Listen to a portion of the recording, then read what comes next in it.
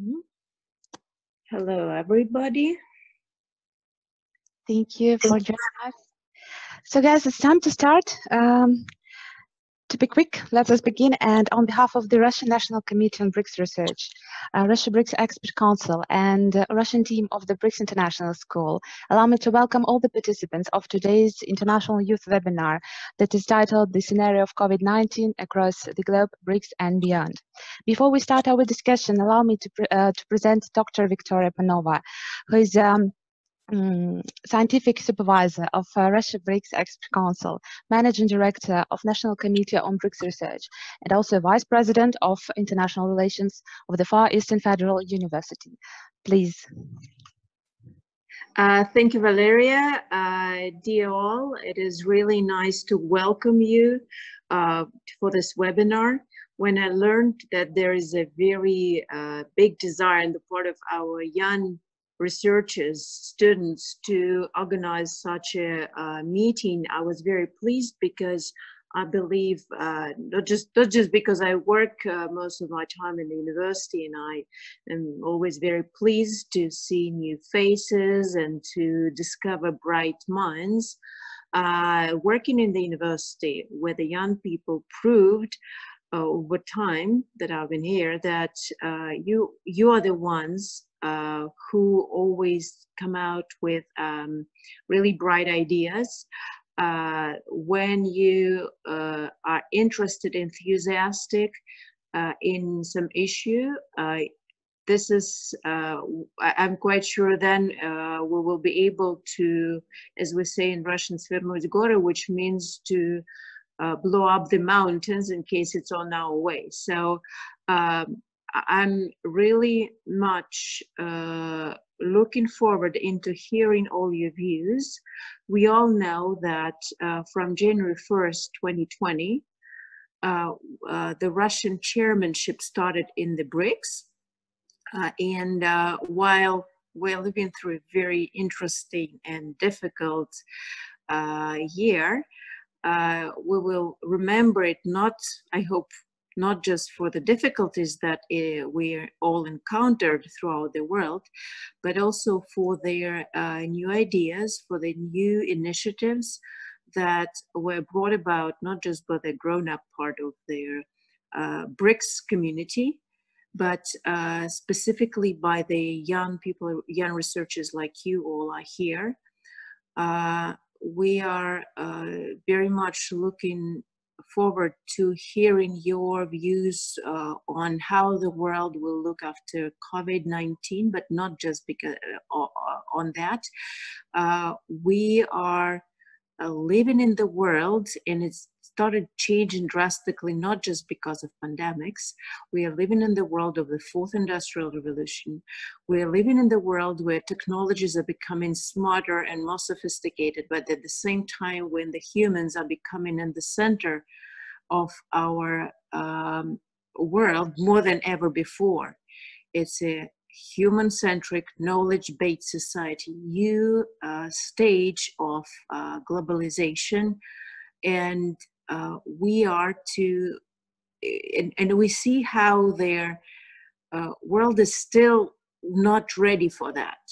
And BRICS countries, as the emerging economies, as the newer leaders globally, have the special responsibility to bring about positive change, not revolution, but evolutionary changes into our lives to ensure we have sustainable development, to ensure that each and every person in the world is able to receive benefits from their mutual cooperation, from their global development, and also to show to the rest that mutual respect, mutual friendship, multi-civilizational and multicultural cooperation, and diversity, we all are very different, that all those are prerequisites for success, for our for the breakthroughs, and for really positive outcomes that we are expecting, not just by the end of Russia's chairmanship, but evolutionarily, or the way ahead of us. So we are hoping to bring in new steps with this year in politics, in economics, as you have all heard as BRICSologists, who I'm sure all of you are. We are looking into adopting a renewed economic partnership strategy for BRICS till 2025. Thus, with three parts: digital economy, trade and investment, and sustainable development being its major pillars, I'm quite sure you would be able to suggest some interesting ideas to for the countries to bring forward their cooperation, to enhance it, and to ensure even faster and better development and better security for our people, but also beyond. We are living in the world that is prone not just to health problems. We are living in a world where lots of challenges are rising, and not a single nation state can fight against it. Also, countering each other would not help. So the only way we can overcome global challenges is by working together. And that is why BRICS should, and they have specific responsibility for that, should offer new ways to overcome, not only to overcome current crisis, but also to make sure there are special mechanisms that are able to prevent possible future drastic scenarios, be it in health, be it in climate change and environmental problems, be it in any other socially important area. And of course, this webinar is a sign that we are we're already successful in terms of bringing people together, enhancing humanitarian contexts. Many of you know each other for quite some time. There are some new acquaintances. I'm hoping that we will be able to organize for more face-to-face meetings once the situation becomes better, and this will establish long-term partnerships, long-term friendships, and ensure there are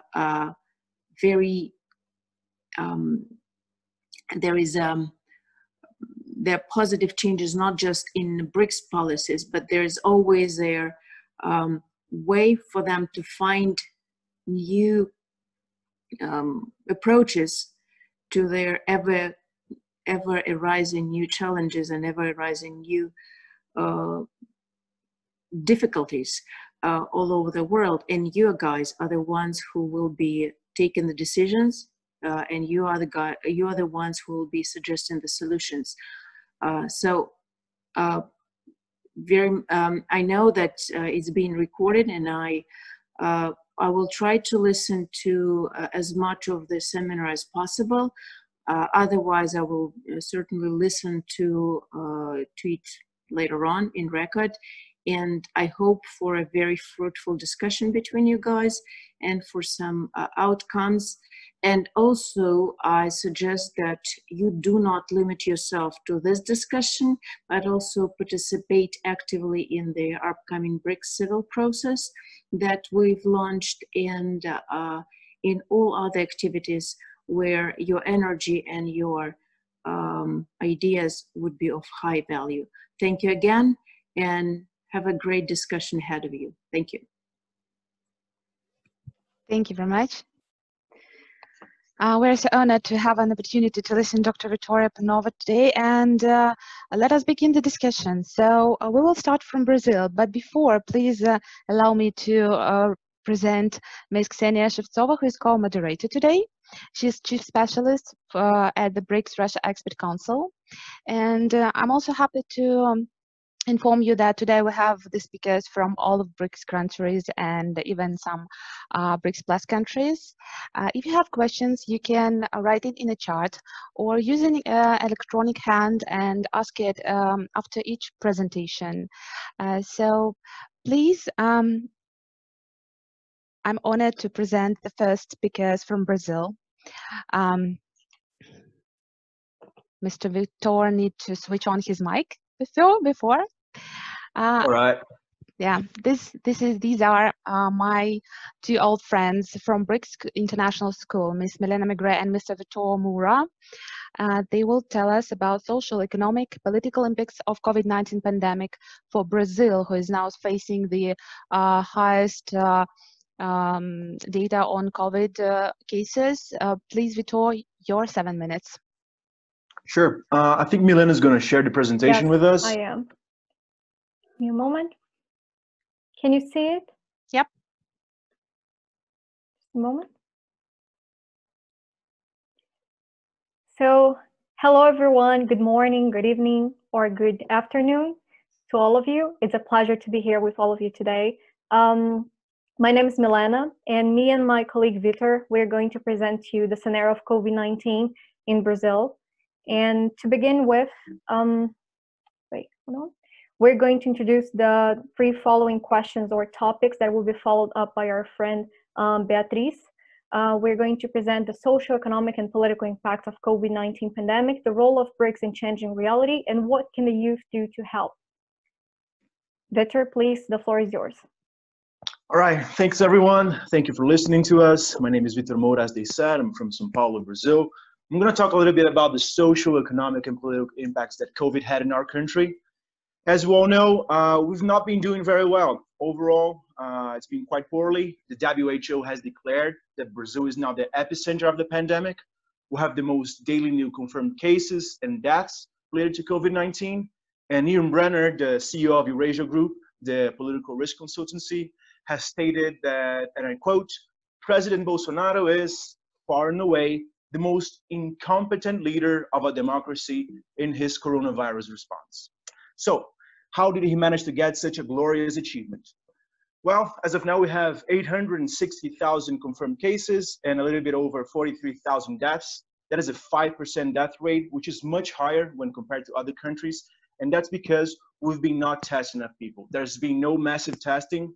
We're only testing the people that are already seeking medical care in the hospitals. And some experts say that the real number of confirmed cases could be 10 or 20 times as much. The vulnerable communities are now the most at risk. Places that doesn't have basic sanitation, running water, or where social isolating is just not possible, like favelas and indigenous communities, they are having a much harsher time. The death rate in these communities are much higher when compared to other places.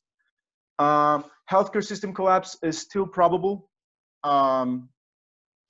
In some places, not as much, but in some states we have like a 90% ICU beds occupation rate, and it's hard to say what's going to happen. And there's just been a lack of effective response from the federal government. And so far, the isolation measures just have not been enough to contain the spread of the disease and flatten the curve, as the experts say. And just last week, we started opening up businesses again. So commerce, restaurants, shopping malls is all opening up, and we do expect to see a rise in cases in the next couple of weeks. I think you can switch the slide already. Mm-hmm. And then one as well. Yeah, about the economy. Perfect. When it comes to the economy, we've been having a lot of currency instability. The Brazilian real has decreased by almost 30% when compared to the US dollar from before the pandemic. That is a very big problem for us because all the equipment, all the medical equipment, all the chemical agents, all the medicines that we use to fight the pandemic are all come from abroad. It's all imported. So with a weaker currency, it decreases the government's buying power in regard to the pandemic. And like every other country in the world right now, we've been dealing with a lot of unemployment. A lot of people has been displaced by this epidemic. And some studies say that we will get a 18% unemployment by July, so just next month. And there's basically no government plan to deal with this. We had a stock market crash already in early March and April. We has rebounded somewhat. It has regained like 60 or 70% of the value that it decreased. But we do expect, most experts say that we'll see another crash in the next few months. So it's very hard to predict what's going to happen in the long term. And about politics, I think Milena is going to talk a little bit, and I'll complement it. So feel free to. Thank you, Victor. So as for the political impacts of COVID-19 in Brazil, for sure, in all countries, we're suffering the political impact of COVID-19. But in Brazil specifically, I would say that it's a specific case, a specific situation, because Brazil is living in parallel, like in two main situations. We're not only dealing with all the impacts of COVID-19, but we're going through a major political crisis that's been going on since 2015, but especially Bolsonaro's election, and now the COVID-19 made it even worse. So we have a lot of confusion, denial, and incompetence from the federal government regarding the COVID-19 situation. We already had 2 ministers of health fired, and currently we have no minister of health during a pandemic. Those were replaced by government officials or loyalists or the military. Another point that was, I believe was a week or 10 days ago or so, the health ministry tried to withhold data about the pandemic. That means that Brazil, the federal government, they made this decision that they would try to hide the numbers. They would not make it available for other countries or people or citizens to see the number of deaths, cases, and confirmed cases, and cured people, and so on. Nevertheless, one of the emergency measures they took was to give around $120 in emergency checks to people. Following that, we know that our government is flooded with corruption scandals right now specifically. We have a possible impeachment in process. We had several inappropriate comments from the president, as you can see here on the graph, following the COVID-19 cases that we had in Brazil. They were also followed by several unfortunate comments by our president, who displayed a disregard to the people who are suffering, saying that this is everyone's destiny, saying that he cannot make any miracles, and so on, and calling the COVID-19 a little flu, and among others. So currently we have a fight going on in our political scenario between the federal government, the states, because Brazil is divided between states, just like the United States, for example, and the Supreme Court. And we're also having a current exchange of political positions for approval in Congress.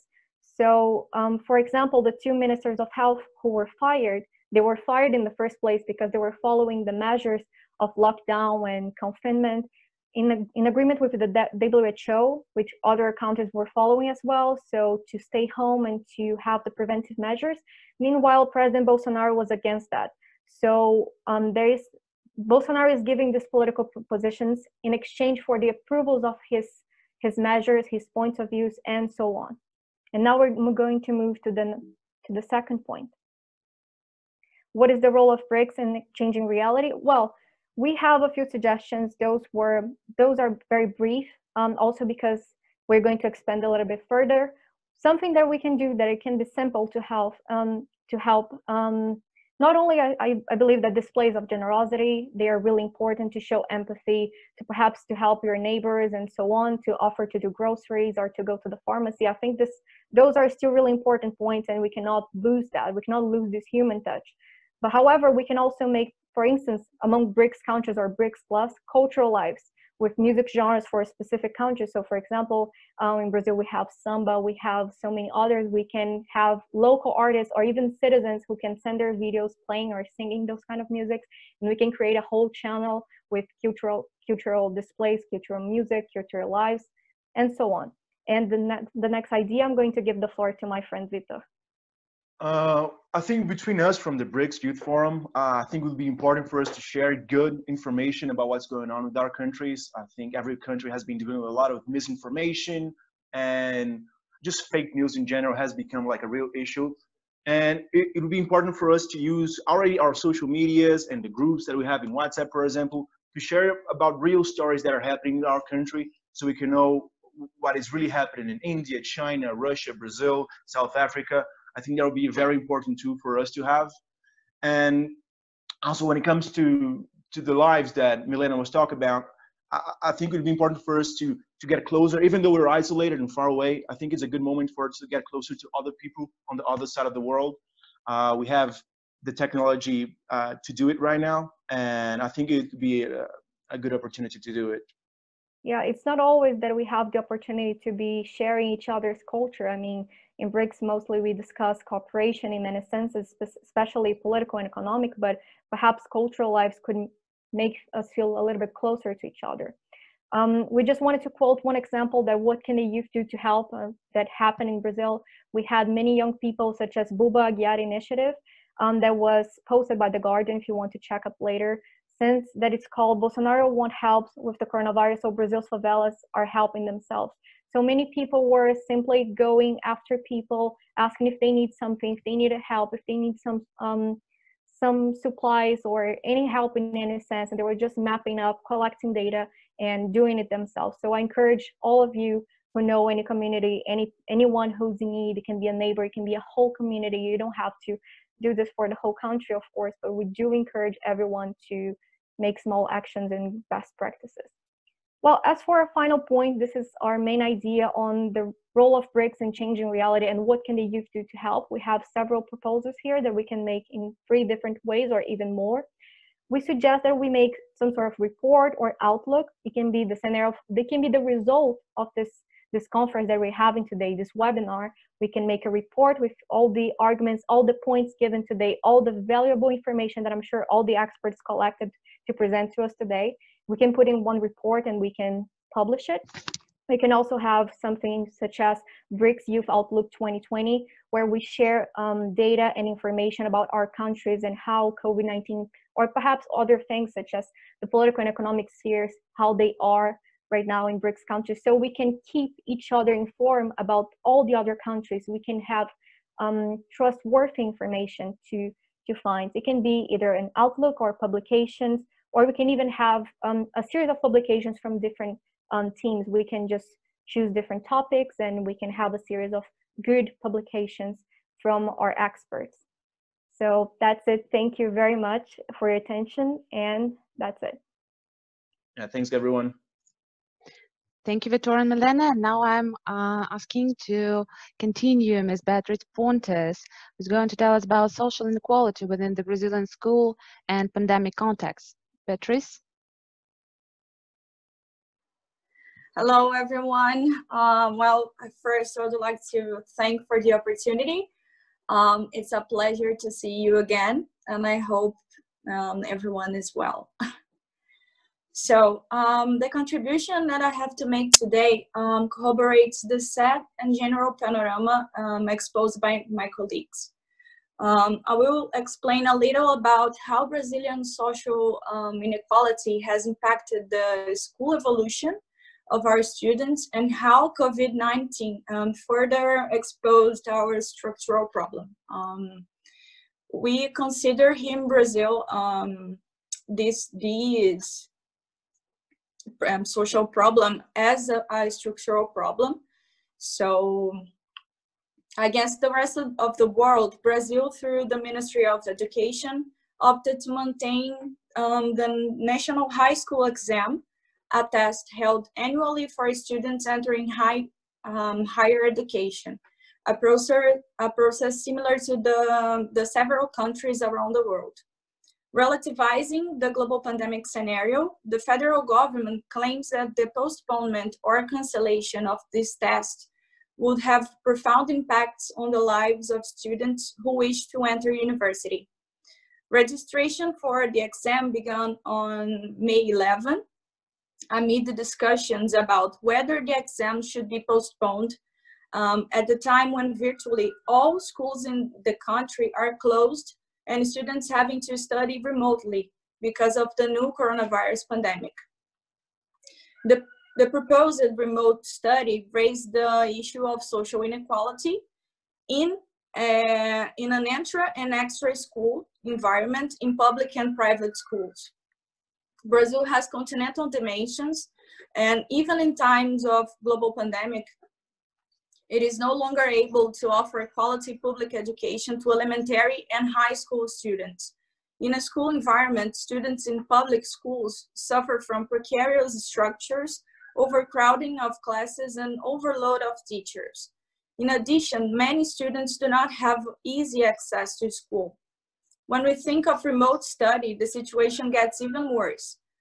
Recent surveys have shown that 49.7 million Brazilians do not have access to the internet. The reason given were the value of the service and the non-viability in certain locations. The advertisement launched by the federal government encouraged students to study from anywhere, by cell phone, by internet, but I ask how? The point is that if the national exam is carried out in the middle of a pandemic or even in the post-pandemic, where the students' delay in relation to the school content will be accomplished, the economic condition of the students will have a great influence on the results of the tests. Students with a privileged economic situation will have a greater chance of entering public higher education, while less privileged students will suffer from the lack of teaching, increasing the existing social inequality in the school environment. We know that the problem of social inequality presents itself in other BRICS countries and also affects the education of those countries. May we overcome these problems together by sharing the public policies that we practice in our countries to learn from our good examples. And saying this, I would like to say that BRICS countries have a lot to offer with these public policies to overcome the situation of social inequality. So I think that's it. Thank you. So our Brazilian colleagues showed us brilliant presentations, and they used all their time. Thank you very much. I hope other speakers will also be punctual and use their 7 minutes for presentations. We also have some commentators from BRICS countries who will give their 2 minutes comments from each presentation by a country. And the first the first commenter from Brazil is Mr. Vitor Langruber. I invite you to make a comment. Yeah, right. First, thank you very much for the opportunity to participate in this conference. Then I would like to thank you for my Brazilian compatriot for the lightning presentation. I think it was really clarifying for those researchers who are outside Brazil and maybe does not have this broad vision about our country. I would like to make 2 quick comments. The first is that I think it's noticeable an increase of electronic surveillance among governments around the world. So we have China, South Africa, India, for example, using official apps to track the movement of people. And I think this is an opportunity for BRICS countries to increase the cooperation in data protection and cybersecurity, that especially taking in consideration that it is a phenomenon that is already notable since the official declarations since 2012. And the second one, I think that's a good opportunity to increase health cooperation, especially taking in consideration Brazil's know-how, experience and regional responsibility in dealing with regional crises. And Brazil also has kind of experience in leading humanitarian missions in Africa. So I think this is also an opportunity for BRICS country to increase cooperation in the field of health. So just for conclusion purposes, I think this pandemic is opening a great window of opportunity for BRICS.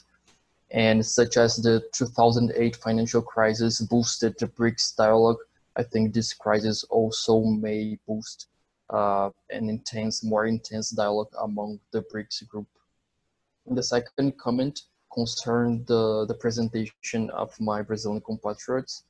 I think that Brazil is not taking proper measures in dealing with coronavirus, as Milena and Vitor mentioned it.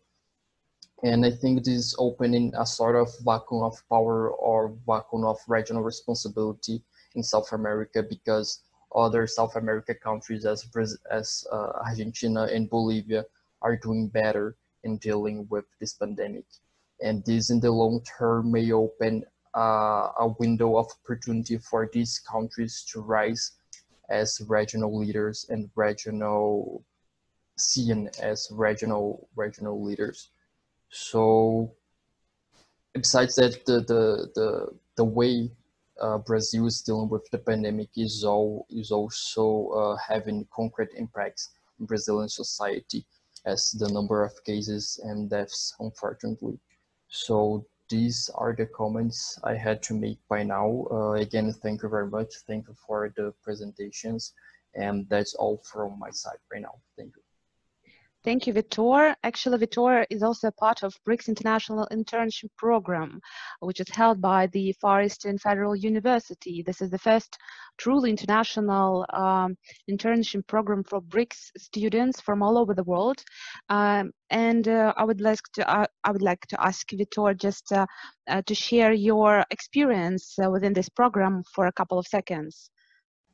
Of course, the program is a program of cultural and academic exchange. It's an official program of BRICS countries, and it's being held in the Far Eastern Federal University. Right now, I'm engaged in 2 research projects. One of them is being coordinated by Victoria Panova, as she was just here. And the experience being quite interesting. I have physical classes in the first 2 months. I arrived in Vladivostok on February, so I had classes until April. And then due to the pandemics, the classes started to be held on online platform. And until now, I arrived back to Brazil. I arrived here on last week. And until now, I'm having these classes. I have the opportunity to keep having these classes in the online mechanism platform. So it's been quite interesting. It's a very interesting opportunity, and I'm really glad I had the opportunity to participate in it. Thank you very much for sharing us with this experience. There is more than 150 students for BRICS countries who participated in this and continue to participate in this internship program. And I guess we have one more request for a comment from Brazilian side. I'm trying to find Mr. Cristiano. Yes.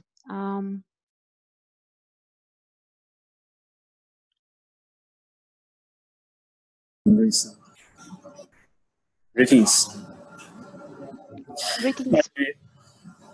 My name is Cristiano, a student of international relations. I'm also fluent in, I'm also a blogger, author of a channel called Russificando, dedicated to clarify, to bring many actual informations concerning Brazil and Russia. In Russia, I took part in some interview programs to talk a little about Brazil, like Razveda Bros from the blogger Dmitry Puchkov, Goblin, and also with Nikolai Starikov about the political situation of Brazil. I'm from Fortaleza, a city that had the honor of hosting the meeting of BRICS in 2014. And I would like to talk a little about the political system of Brazil in order to the way that we fought the coronavirus. Brazil had a very particular situation because, as you are probably acquainted, it was one of the so-called COVID-19 negationists. Like our president did not recognize the virus as a menace, and for such reason, he initially was against the social isolation, the quarantine measures.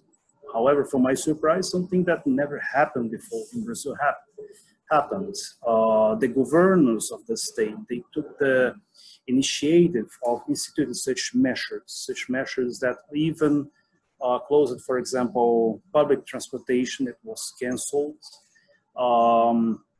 It's very important also to give an emphasis to the role of our judiciary system that took many measures against the decisions of the president. Something I would say quite uncommon for a country with a presidential system. Brazil, like the United States of America, is a presidential system. However, we had measures from the judiciary system that prevented the president from taking down the isolation measures. It was something very uncommon, I would say. Maybe the first time it happened in Brazilian history. Also, still concerning our political system, the measures that Brazil took during this pandemic were quite exotic, because while many countries, they tried to find a common dialogue, Brazil was involved into certain political intrigues with China and even Russia. For example, some tweeters of the president, as well as people close to him, like his children, like his son, blamed China for the virus. During May 9th, it was the same problem. The Ministry of Foreign Affairs blamed the Soviet Union, precisely, for initiating the war together with the Nazi Germany.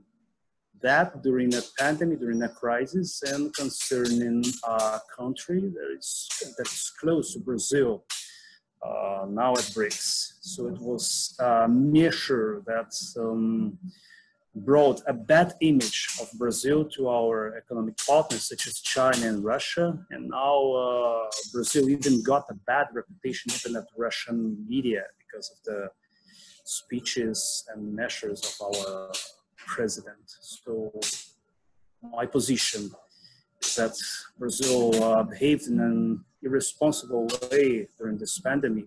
It has a lot to evolve in order to strengthen, to make our economic partners closer and not more distant as it's happening now. I would like to thank for all the marvelous explanations of my Brazilian colleagues, and also for the time. Thank you, Cristiano. I'm also remind you that today we are trying to answer for 3 questions, as already our Brazilian friends did. What are the social, economic, and political impacts of COVID-19 pandemic in our countries? What is the role for BRICS in the changing reality? And what can the youth do to help? And I hope all the speakers and all the participants and also commentators will try to give their new ideas and initiatives on how to adequately answer these 3 questions. And now we have a short Q&A session after Brazilian part. So maybe somebody of you have questions or more comments. Please raise your hand or write it in the chat. Valeria, I believe there's a question to us. Yeah, I see from Evgeny Kornev. I'll read it for you. Thank you very much. Okay, guys, what do you think about the possibility of rise of socialist forces influence in Brazil in the context of political and socio-economic situation in the state during the pandemics? It's a question from Evgeny Kornev, Saratov State University. So maybe Milena, you will answer, or your colleagues? Sure. I can do the first part if my colleagues want to continue. I invite them to do so. I believe that it's unlikely that we'll have any rise of socialist forces influencing Brazil, because Brazil has had, let's say, a left-wing party on the power for almost 15 up to 20 years. And in the past years, especially during the elections, we had, the country was split in 2. Those who are more left-wing, pro-left-wing, and pro-right-wing. And this way we had a very strong opposition due to many reasons, that they were blaming those left-wing, those socialist parties, we can say. They're not exactly socialist, they're just left-wing, but anything that is associated with socialism, communism, or left-wing, those icons, they became the source of hate. They became the source of many opposition rise in Brazil. And this is why, for instance, we had a president who is far right-wing who won the election, which is Bolsonaro. So I believe that there will be no rise, at least for now, during this during President Bolsonaro, because even if he is impeached, his vice president is still a right-wing, and I do not believe that for the next years of his mandate we will have any rise of social measures. Okay, thanks. Vitor, would you like to comment? Sure. I think that, as Milena said, we still have 2.5 years of President Bolsonaro's mandate, and so far impeachment doesn't seem likely because there's not enough approval in Congress. He still holds more than 200 or 200 and something congressmen on his side, so impeachment is not a possibility at the moment. And so far, our institutions, the checks and balances of the Supreme Court and the executive and the legislative power have been able to keep Bolsonaro's more authoritative tendencies at bay. But it's hard to say because it's been a clash of the three main powers in government here, and it's hard to know what's going to happen in like a year or two. So it's unpredictable, I would say. Yeah. Okay, thank you very much.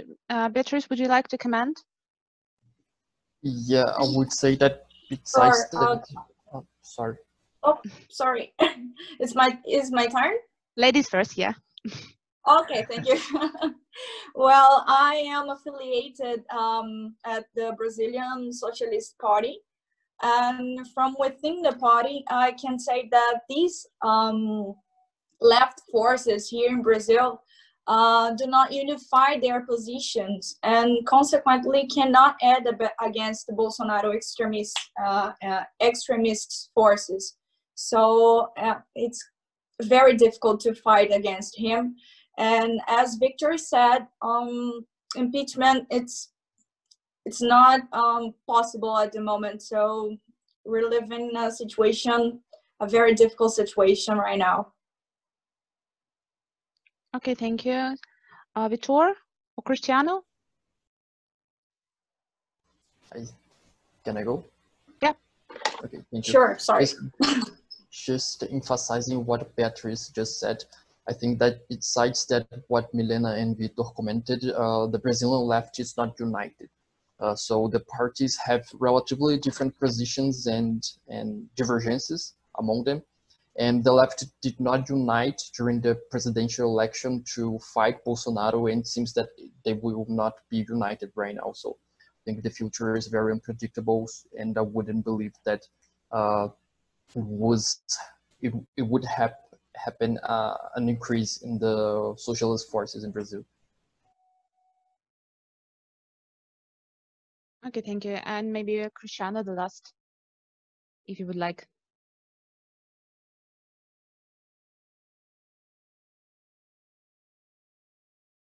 No. Okay.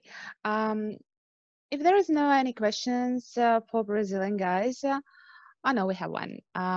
In your opinion, how did the Bolsonaro's policy and behavior during the pandemic affect the image of the country and the identity of Brazilians? And what could be the consequences? This is a question from our correspondent from TV BRICS. So could you please, guys, answer the question shortly? Please, you're welcome. Yeah, Vitor. Well, so far, I mean, it depends to which country you're talking about. I mean, Bolsonaro has been damaging Brazilian image abroad since he got into office. When it comes to the environment, for example, he's been doing cutting regulations, allowing for more deforestation, and that has really impacted our image with European Union. It is probably like you had we're going to have an agreement with European Union. It's probably not going to happen anymore because of it. But other countries like China, I feel that they only see Bolsonaro as a step on the road. They know that like after Bolsonaro is gone, Brazil is going to still be an important partner when it comes to food security. So other countries like China have been able to just avoid his image and not deal with it as much. But other countries like the European Union, it has really damaged our relations. So it has been like a direct economic impact because of his actions. Okay, thank you, Milena. Victor and Beatrice. I would like to say that we have moved from a position of a country capable of influence the global agenda, together with the BRICS, EBAs, and so on, to the position of a spectator and denialist country for international cooperation initiatives. So this is terrible. Okay, maybe someone else is going to comment. Yeah, Victor, you first. Thank you. I personally think that in the long term, Brazil will no longer be seen as the South America representative.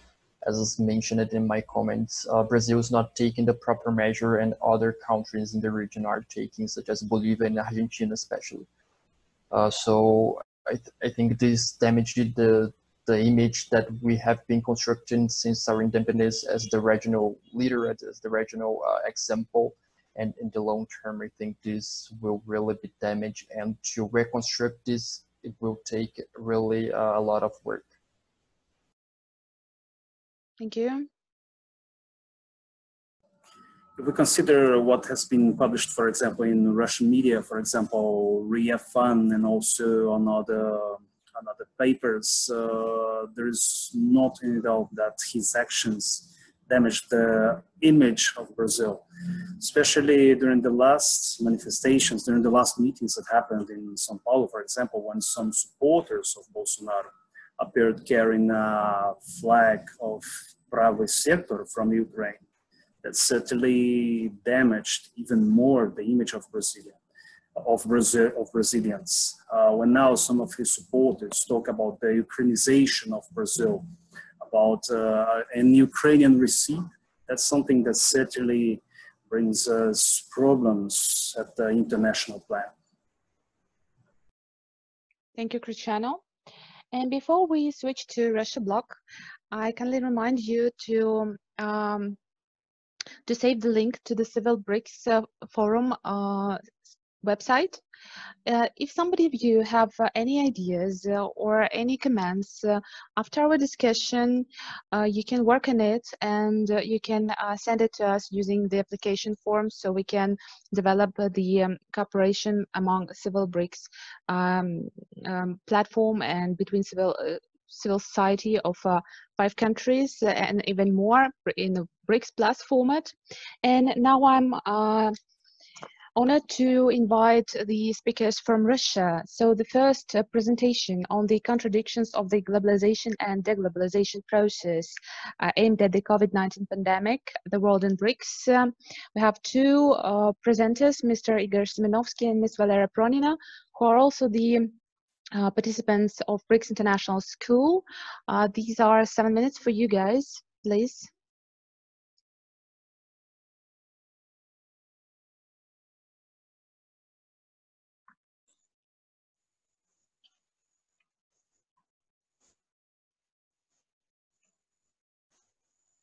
Hello, dear colleagues. Hello, friends.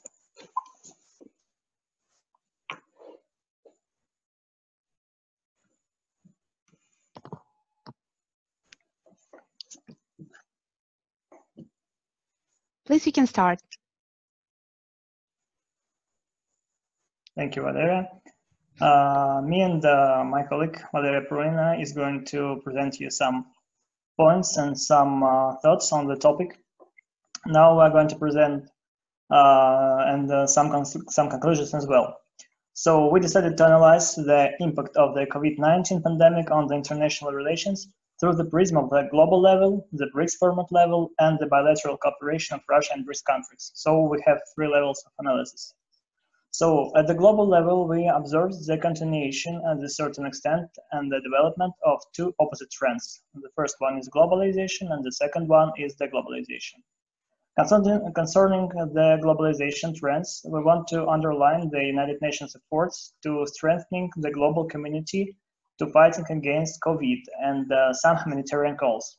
Among them, for instance, such ideas and appeals as, for instance, to create a global coalition to develop COVID-19 vaccine. The second one is to cease fire and to stop all the wars around the earth. The third one, for example, is to abolish all the sanctions around the world. There were also other initiatives, for instance, G20 online summit with declarations to act jointly in the struggle against COVID. It's notable that there wasn't special BRICS conference as usually occurs during the offline summits, and it is rather pity. As well, in June, there was held the Global Vaccine Summit 2020 for mobilizing resources needed by the Global Alliance for Vaccines and Immunization. Of course, it was other online summits and events. So in general, we can see that international cooperation was continued by the politicians during the pandemic. Of course, we have to note that communication intensity has decreased and the real fulfillment of adopted decisions and declarations is under the question. Valeria? Thank you. COVID-19 has accelerated all processes, and deglobalization is not an exception. Today, we see some key points. The first one is closed borders. Now, even some European member states are still imposing stringent border control measures, which of course violates the free trade rules.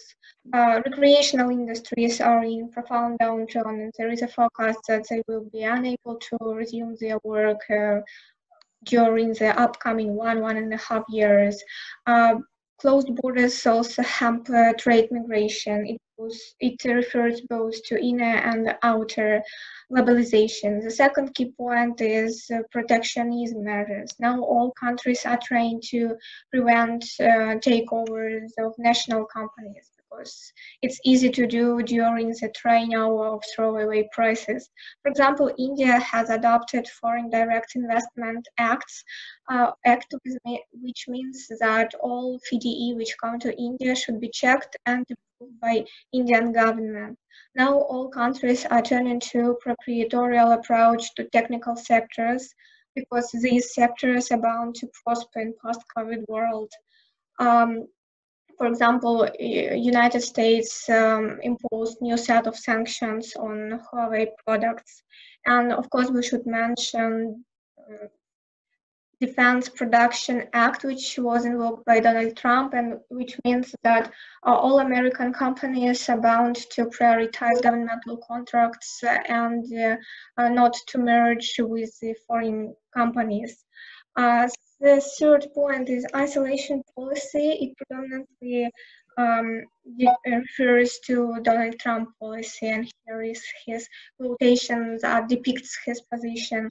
Last but not least is the crisis of the World Health Organization because of charges to this organization from the American and Brazilian president. So if we can see even at our national levels in Russia, in Brazil, in India, in China, and even in South Africa, we can see that even the borders between the states of the country, between the parts of the country were closed, and this is a kind of deglobalization characteristic also. So at the BRICS multilateral level, we also see the decrease of the communication intensity. But nevertheless, this spring, there were provided meetings at the level of the senior officials of ministries of health, ministers for foreign affairs, heads of the fiscal bodies, the heads of the Ministry of Education, etc. So there's a joint work on the platform of the New Development Bank. Russia's president, if you see at the bilateral relations, we can see that Russia's president Vladimir Putin had telephone calls with the heads of India, South Africa, China. Unfortunately, there is no such deep contacts with current Brazilian head as well, and our colleagues from Brazil mentioned above about contacts of Jair Bolsonaro with European colleagues, and Russian colleagues is not an exemption, and we have no close cooperation between Brazilian counterparty during the pandemic, unfortunately. Of course, Russian presidency in BRICS has to be corrected and maybe revised, taking into account absence of the planned agenda realization. And under these circumstances, a good question is what's next? Can we do any forecasts about what we will see, disintegration or integration? On the one hand, we see a vaccine competition, US-China confrontation, which was exacerbated by the COVID-19, and the suspension of the meetings, for example, G7, G20, and BRICS, I mean offline meetings. But we should take into account that these are temporary measures, and all these organization clubs are looking forward to resume their work in full swing. For example, BRICS countries are now thinking over implementation of Russian sharing principles on the upcoming years. And we should not forget that globalization is not only a tangible thing. Now we can face globalization through digitalization. For example, Chinese technical companies are now in great demand, especially in the One Belt, One Road region. So the forecast will depend on two factors. The first factor is the second wave of the virus, and the second factor is the invitation of the vaccine. Will a person or an organization who invent the vaccine be able to share it with the other world or not? This is the question that will predetermine our future development. Thank you. Of course, if I add Valeria, of course, we suppose that the vaccine will be shared around the world, but the mechanism of the sharing and the cooperation of the states could be different from the regional, from the bloc to bloc. And of course, one more interesting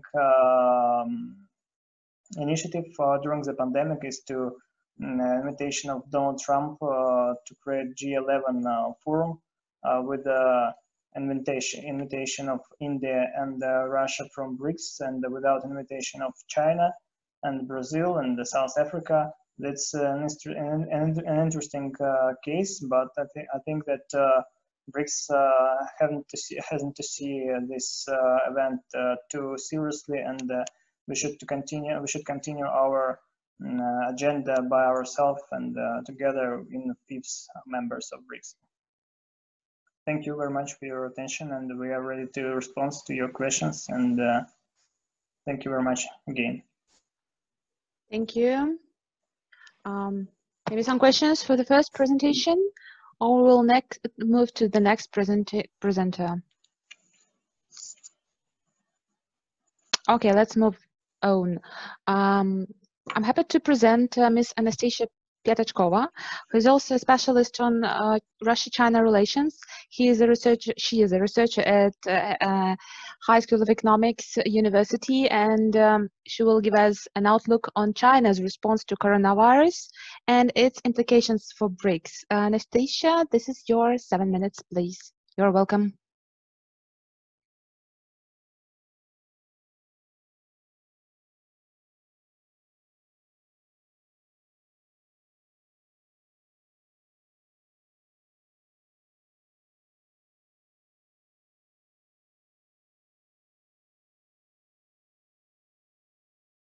Sorry, I had some technical issues. Have you seen my presentation? Yeah, for a couple of seconds, maybe you will start to talk and the presentation will appear.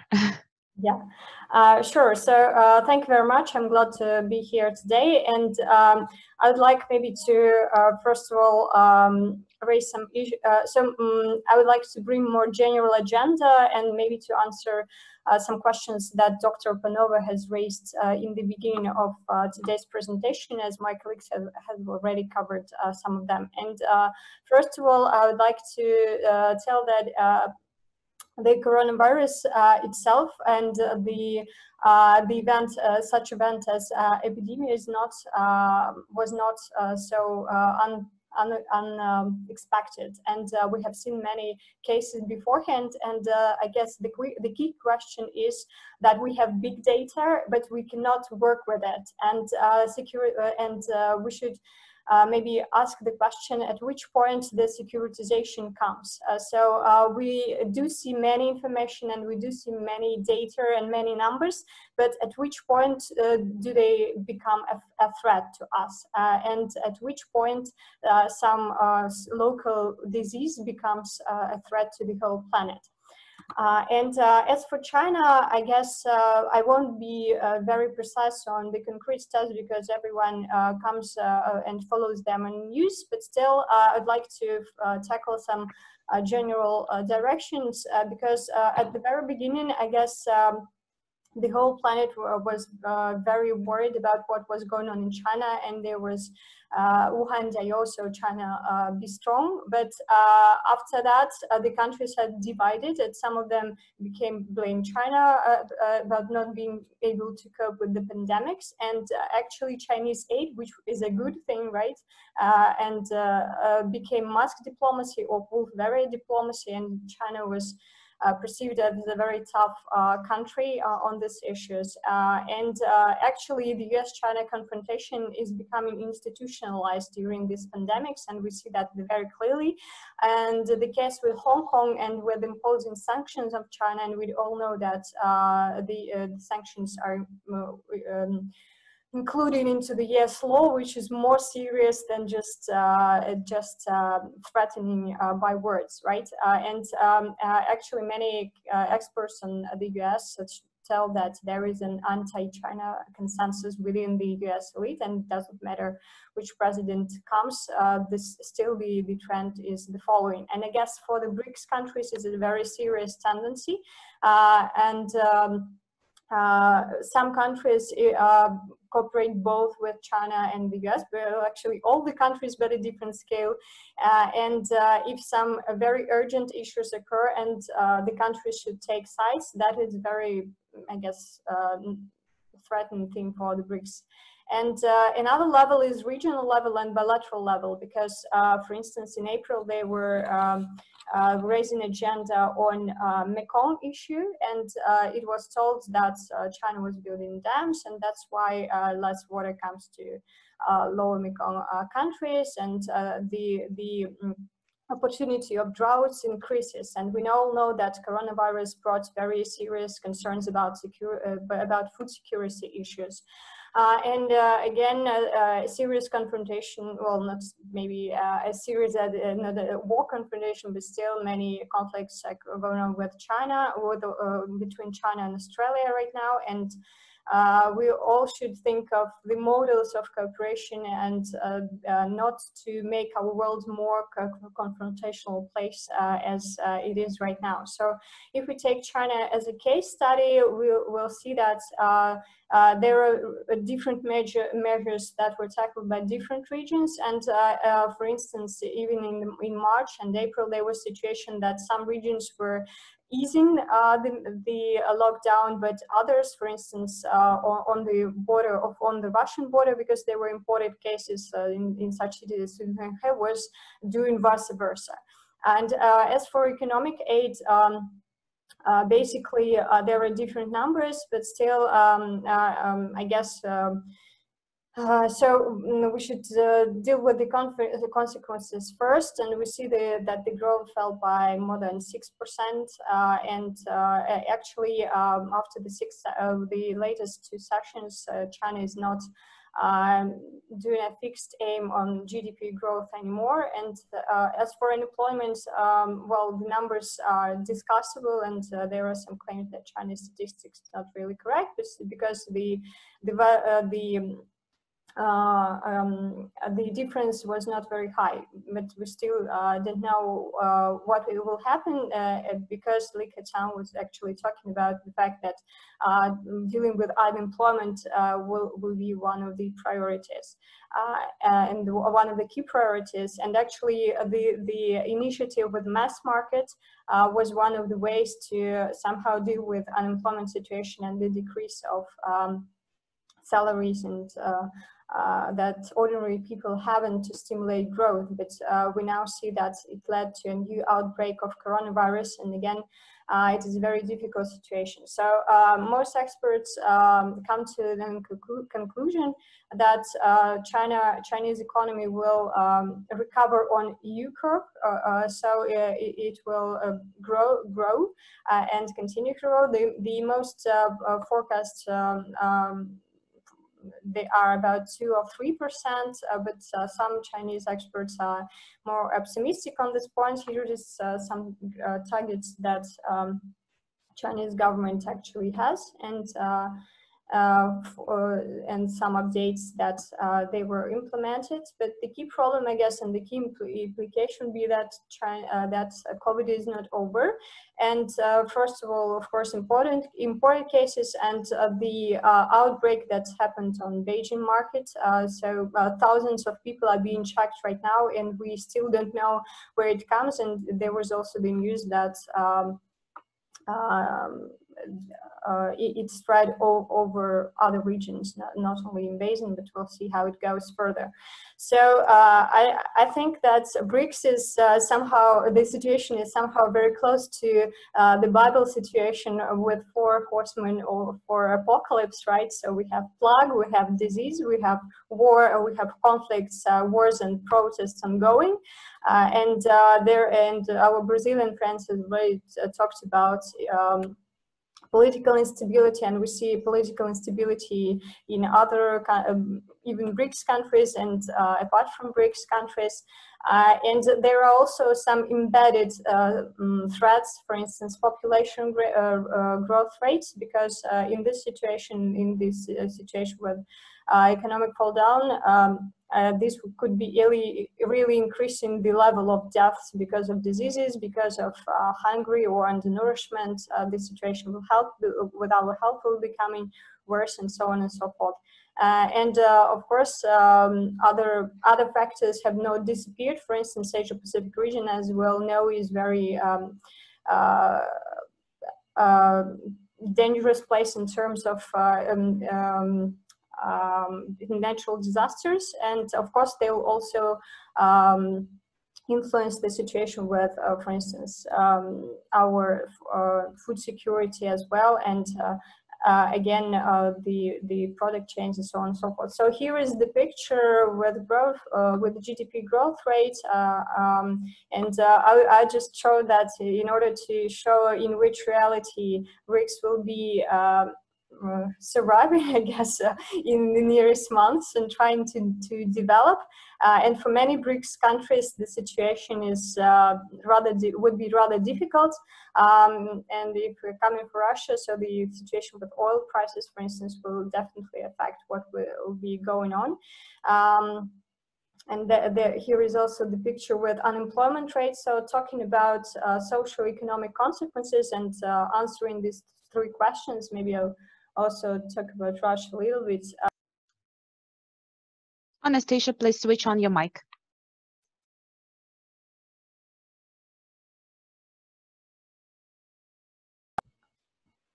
Yes, please. Yeah, okay. I don't know why this is happening, sorry. Just if we talk for some implications for BRICS, so we already, if we only take China and Russia example, we'll see that for instance, our bilateral trade is falling for the nearest 5 months by nearly 8%. But there are 2 interesting trends that one of the experts mentioned. So first is that the agriculture input from China is growing. And basically that is a good thing, especially the import of meat. But the other thing is that the volume of trade may be even increasing. For instance, if we take oil, it increased more than 10 million tons. But the price for this import, so the actual asset price is declining, and we received, Russia received about $19 billion less for this price than it could be in other conditions. And for Russia, that would be definitely influencing what will be going on, and what kind of consequences do we have. Again, on the Russian side. So as for unemployment, it increased about, well, there are different data, but about 23% if comparing to March. Well, the numbers differ up to 8 million people right now. I guess that taking into account overall effects, and we all should work together and see what opportunities do we have for each other. And just concluding remark about what can youth do. So as I'm teaching at university, I can definitely say that education is a new challenge for all of us on both sides. And I guess that is very important thing. First of all, to adapt to this new reality, because the online courses and online education will be our reality at least for some time, and it's at our benefit to do it as beneficial and efficient as possible. So your feedback as a student, your suggestions, or just all this youth cooperation on education would be very good thing. And another thing is, as I mentioned, so we have a lot of data, but we don't see the threats, and we also don't see new professions, for instance, that will be at a high demand very soon. So I guess only youth has courage and maybe the creative potential to identify what would be going on, what would be interesting in the future, and what we all can do about it. And maybe the last thing I would say is that there is a very interesting thing called virtual volunteering. And I think that for people who are starting their careers, volunteering at any organizations, both research organizations or any social dimension, and we all mentioned, we have tackled only 2 countries yet, but we all see that there are socioeconomic threats in both of them, and the participation of youth starting maybe new businesses, new initiatives in this sphere would be a very good thing. We cannot only rely on governments that someone will come and solve our problems for us. I guess that's the engagement of all institutions, both from business side, from universities, from youth side, from experts, can bring us to better results. Thank you. Thank you, Anastasia. Indeed, according to the IMF forecast, only China and India among BRICS will show us a positive growth in real GDP in 2020. And thank you very much. I see the requests for the presentations of speakers. These presentations are really interesting. So please, all the speakers, you can send the presentations for me, and I will share them with our participants. I guess. Is it a question? Okay, just a second, Cristiana, I will read it. Before we ask and answer the questions, I would like to give a floor to Mr. Mikhail Larkov, who is going to tell us about forced digitalization and its impact on higher and supplemented education in course of the COVID-19 pandemic. All right, I hope everybody can hear me. Yeah, please, your 7 minutes. Yeah, thank you so much. As a quick way of introduction, it was, this presentation is going to be a little bit of a flashback because of how many important points were raised by other speakers. And, it's actually a great pleasure to see some people from as far as Shanghai and Moscow. So I do believe we are going to have quite a fruitful discussion today. Just a quick info on me. My name is Mikhail Larkov. I'm currently studying international relations in Lomonosov Moscow State University, and BRICS is my field of study, though not precisely digitalization in education, because my key interest is probably NDB at this point with the international finance and whatnot. But as a student myself, I felt that it was the right way to talk about digitalization. You see, it's a really important topic in the Russian political discourse at this point with the national projects being discussed. It is also a trend in the whole world, and especially with the pandemic, we did see quite a few interesting effects on what digital education really is. So as an executive summary, we do understand that the COVID-19 pandemic did have a huge effect. It did impact so many things. And when we get to consider certain aspects of national systems of education, we do have to admit that the edtech market proved more viable. So in, say, an argument between supplementary education and higher education, which in Russia is mostly budget funded, like state funded, we do have to admit that edtech market looked, say, more positively than the rest. We also have to admit that difficulties were everywhere. So there probably is no country that managed to breeze through the whole thing, because there were so many problems. And we do understand that BRICS actually have the opportunity to come up with the joint response to this whole thing. And it is quite obvious that youth, being the primary consumer of higher supplementary education, as well as its producer to a large extent when it comes to edtech in particular, is fundamental, is essential to solving the issue. Just as, say, a quick reminder, what could it be? The Russian National Affairs Council had an amazing article dedicated to the scenarios of the pandemic affecting higher education in different countries. And we can basically come up with three main ones, which is transition failed, which we could see in certain cases like the University of Buenos Aires in Argentina, I believe, that has completely halted all studies for the time being due to inadequate technological assets and administrative failures. We could see transition being, we could see certain transitions undergoing, but they were still impeded. It probably is the case with Chile and Great Britain, where there were a lot of student strikes against the policies of their universities, because the students were not willing to pay the money for the education that has completely transformed and most probably declined in quality when being offered in a digital way. And finally, we could say that transition has relatively successfully undergone. And this is what we see in certain institutions or national systems. And I'm quite happy to admit that, according to my personal research, Russia seems to have followed the third scenario, which is a really satisfying thing to see.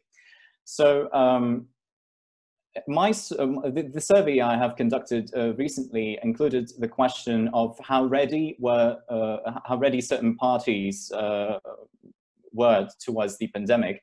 And as you can see, the ratings are pretty similar. We could see that students basically proved to be more ready, more ready than the rest. Administration ranking the lowest, not far from the teaching staff, however. But you see, the readiness aspect is quite controversial, because what we get to talk about here is more about adaptiveness than readiness. So nobody really forecasted the pandemic, and it was about being able to act quickly and fix things on the run. And although the rating does seem a little low, it's still more than satisfactory, which means that generally all parties engaged in the educational process quite managed with the problem. However, we do have to admit that the quality of education itself, which may seem a little counterintuitive, was not really as amazing. Because as you can see, as much as more than 90% of people, like 9 among 10, do say that the quality of education either declined or did not change. And as you can see, when it comes to how digital services are assessed by certain individuals, we do see that 40 rate them as below satisfactory, and 1/3 deems them satisfactory, leaving only about 27% saying that they're pretty much satisfied with what they have. That being said, there was also a question about which aspects of digital services are most important to certain people. I know this is a bit of a marketing research at this point, but I guess it's really important to understand the issue. And you can see them on screen, but feedback application, a certain instrument that might allow you to get direct feedback from, say, a member of a teaching staff or administration, was voted as the most needed and required. This may lead us to two assumptions. One, this application is non-existent in the learning management systems currently employed by certain universities, or that they are to be developed soon enough or optimized. So summing up what analysts got to say and my personal research, we could generally say that costs pretty much increased as much as 50% in the industry of, say, state higher education. Due to introducing distance learning. And quite obviously, this increase implies quite a lot of things. So the policies could change, wages could be decreased, additional budget funding might be requested. it is not good. When costs grow, it's never good. Also, despite costs rising, you would expect the quality to remain the same or improve, but it actually declined. It is what we see, and it is quite unfortunate. Meaning that the learning management systems do need to be optimized. And finally, due to this whole thing, and due to the nature of the pandemic, we have to admit that digitalization was largely forced. It was not voluntary, and a whole number of undertakings that certain universities and institutions had to take were all about the need, and they were not voluntary. They were not, you know, something that they would do on their own. They needed certain circumstances to happen for this to take place. At the same time, what we do see is that edtech market and supplementary online education is really showing better results. And we're considering both MOOCs, massive open online courses, and the corporate segment in this regard. So just the numbers for April, we do see that Coursera had a 67% monthly growth in sessions, edX 52% growth in sessions. And when it comes to Russian corporate segment in particular, namely the Sberbank Corporate University and MTS Corporate University, which is, I believe, called Smart University, they do say that the traffic either increased more than twice, the demand for certain services has largely increased, and permanent users also retain a larger number of activities on these websites. So what this means is that given the portfolio they offer, they also mark that soft skills are in an amazing demand. Like it basically is thrice as much as it used to be.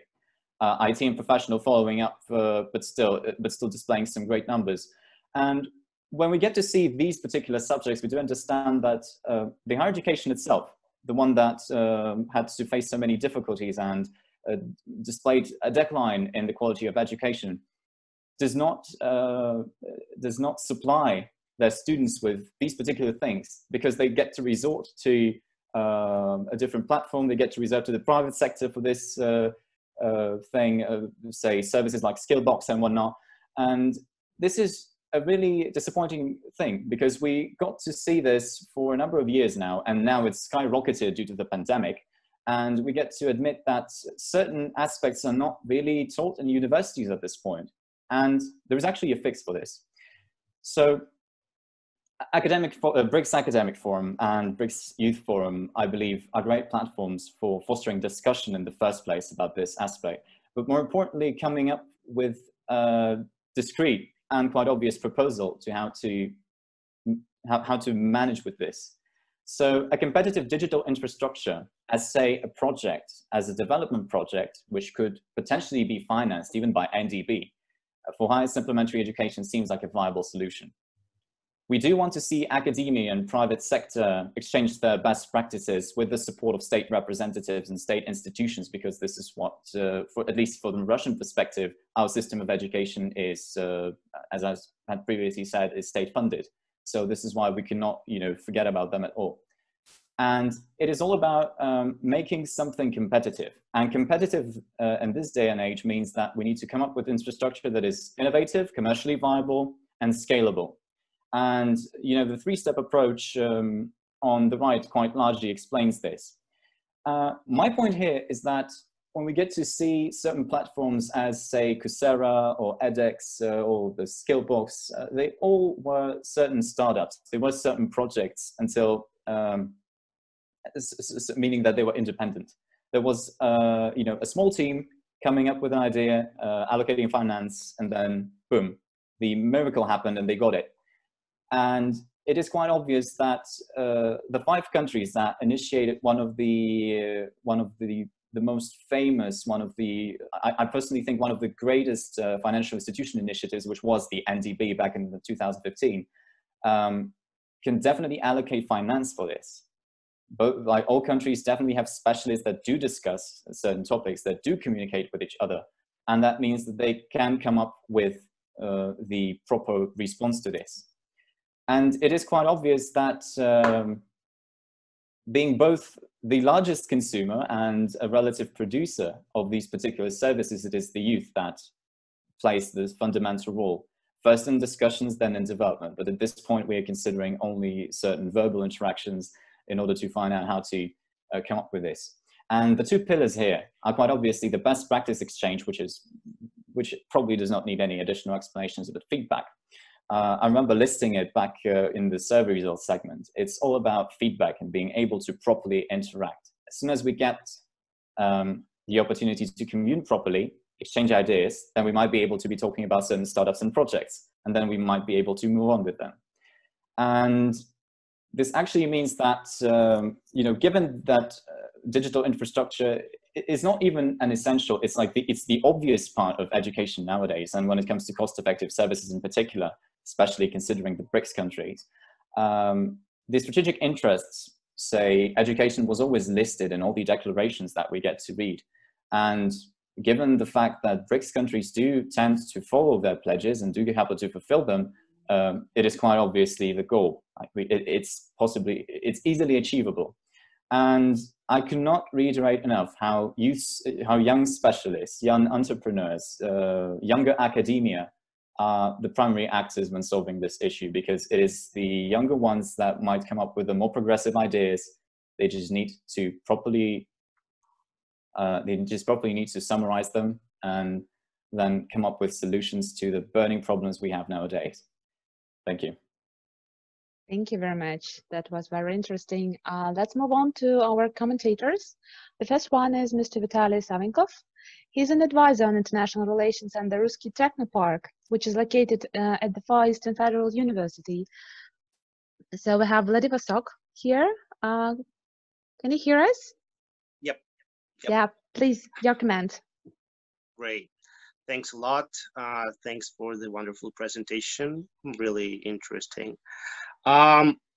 So I really like the latest comment about the forced digitalization and the forced change. Yeah, whether we like it or not, the world, no matter what, government, business, society, academia, was meant to change. Yeah, and I guess the fastest they got more opportunities through this COVID-19, and we see very significant increase in terms of IT services, in terms of some edtech technologies, but also we can obviously see significant losses in terms of the slowest, those who were not managed to adapt by any means. Okay, so for example, for science and technology parks, we recently had a survey of Asian Science Park Association, and most of science and technology parks began to render their services online. So the rate is close to 80 or 90% of online servicing. Yeah, so it is easy best practices exchange, mentorship, expertise, and negotiations, of course. Even online pitching is very much possible. And for 3 months already, remains probably the only option for investments, the only option to grab attention from institutional players for young promising startups. And I guess that BRICS countries have enormous potential in terms of technology, in terms of innovations and startups. And this so-called online rise deprives us from the main disadvantage, the main obstacle of the territory. Yeah, so for me it is already June 16th, 3 minutes already of June 16th. Yeah, but it's very early morning in Brazil now, and that's hilarious and wonderful. But on the second thought, I didn't need to buy a ticket to go to Brazil to participate in this event, for example, or even to Moscow, which is still 9 hours flight from Vladivostok. And I guess this so-called crisis, of course, with tragic consequences, death and terrible losses, also brings us a ladder to positive change. And I do hope that the youth, with their efforts combined and concentrated, has very enormous potential on this matter. Thank you very much. Thank you very much for joining us despite the time difference. We have another commentator, but before, please, maybe you can start to ask questions for the Russian team. I would like to ask Ms. Nina Ladygina-Glazunova for a comment. She's also part of BRICS Studies program at St. Petersburg State University, actually my own university, and Ms. Nina is going to comment on her view of this problem. Please, Nina. Hello, Valeria. Hello, everyone. Thank you for your presentations. Everything was very interesting, especially presentations of my colleagues from Russia and Brazil. I hope it will be so on with China, South Africa, and India. I would have a few comments or maybe proposals about what the youth can do in this situation with the coronavirus pandemic, and we have a big potential in volunteer work. We have so many volunteers all around the world that are now helping people, just not for a salary, not for something, just because they want to help people. Like in Russia, we have a project, Мы вместе, we are together, that has combined more than 117,000 volunteers from all over Russia that help the elderly. They help online, they help with their automobiles, to deliver food, to help to buy medicine, to have psychological work with people, to answer calls that sometimes needed for people on the hotline. And more than 3 million people already got this help. And I know that my colleagues from South Africa also have a lot of this kind of projects and make a lot of work on this in this field.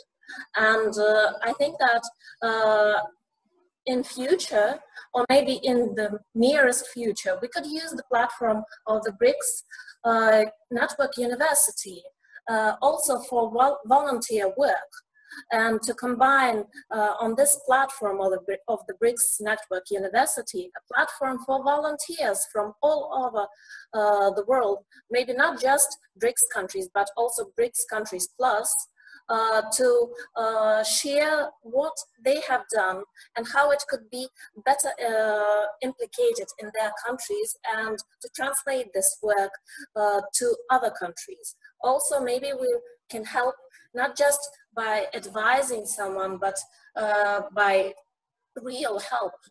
Because today, China and India are solving the problem with coronavirus a lot better and faster than Russia and other BRICS countries.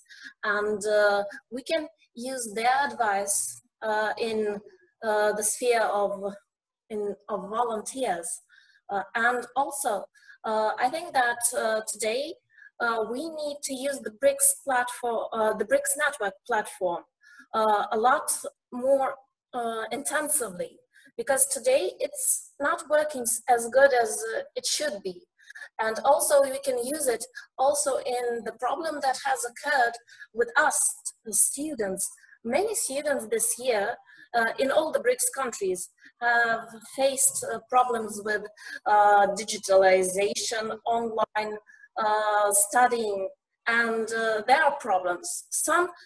For some people it's a lot easier, for some it's harder.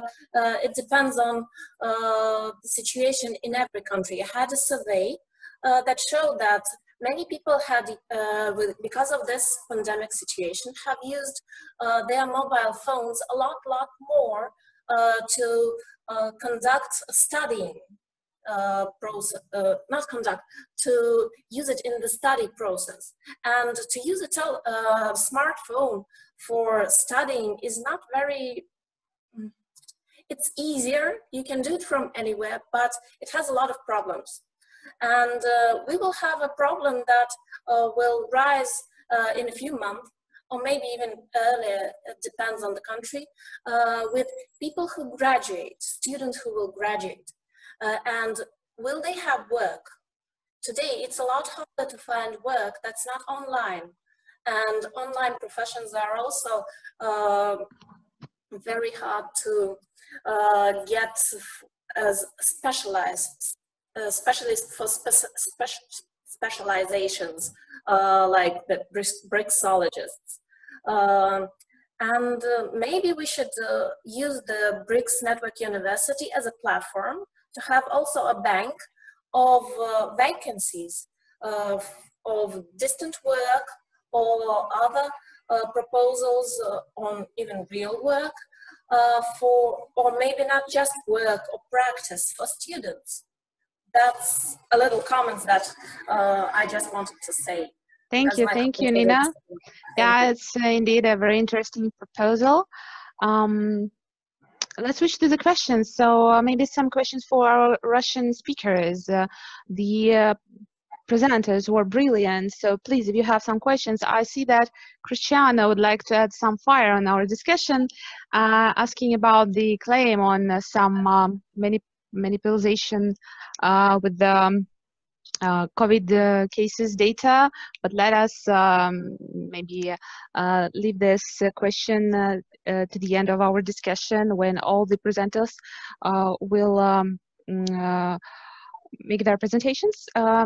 So questions, yes, we have questions. Colleagues, I guess from Russia, how do you think non-conventional world problems such as COVID-19 can affect no other more traditional problems such as migration, terrorism, extremism, and other? So maybe we will start as we have in program, Igor, Valeria, Anastasia, and Michael.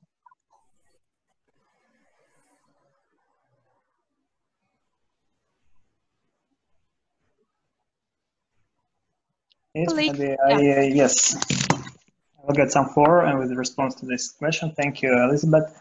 In my opinion, there is processes of the process when the real ceasefire we can observe around the world in not in every corner of the world, but if we see at west part of Ukraine, eastern part of Ukraine, for instance, Donetsk People Republic and Lugansk People Republic, we can see that this crisis has stopped during the pandemic.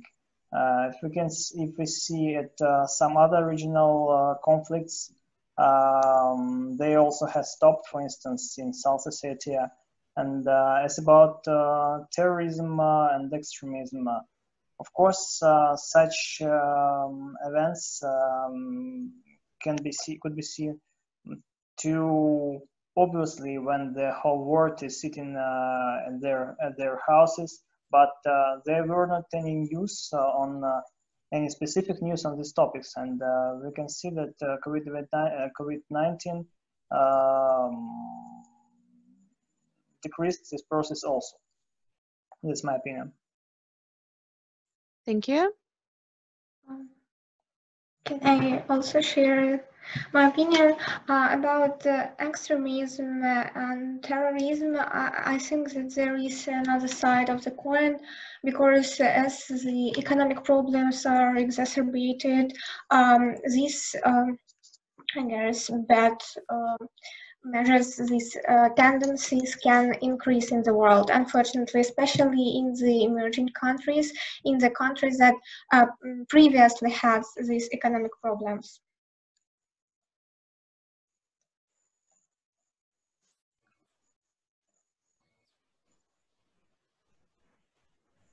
Yes, Anastasia.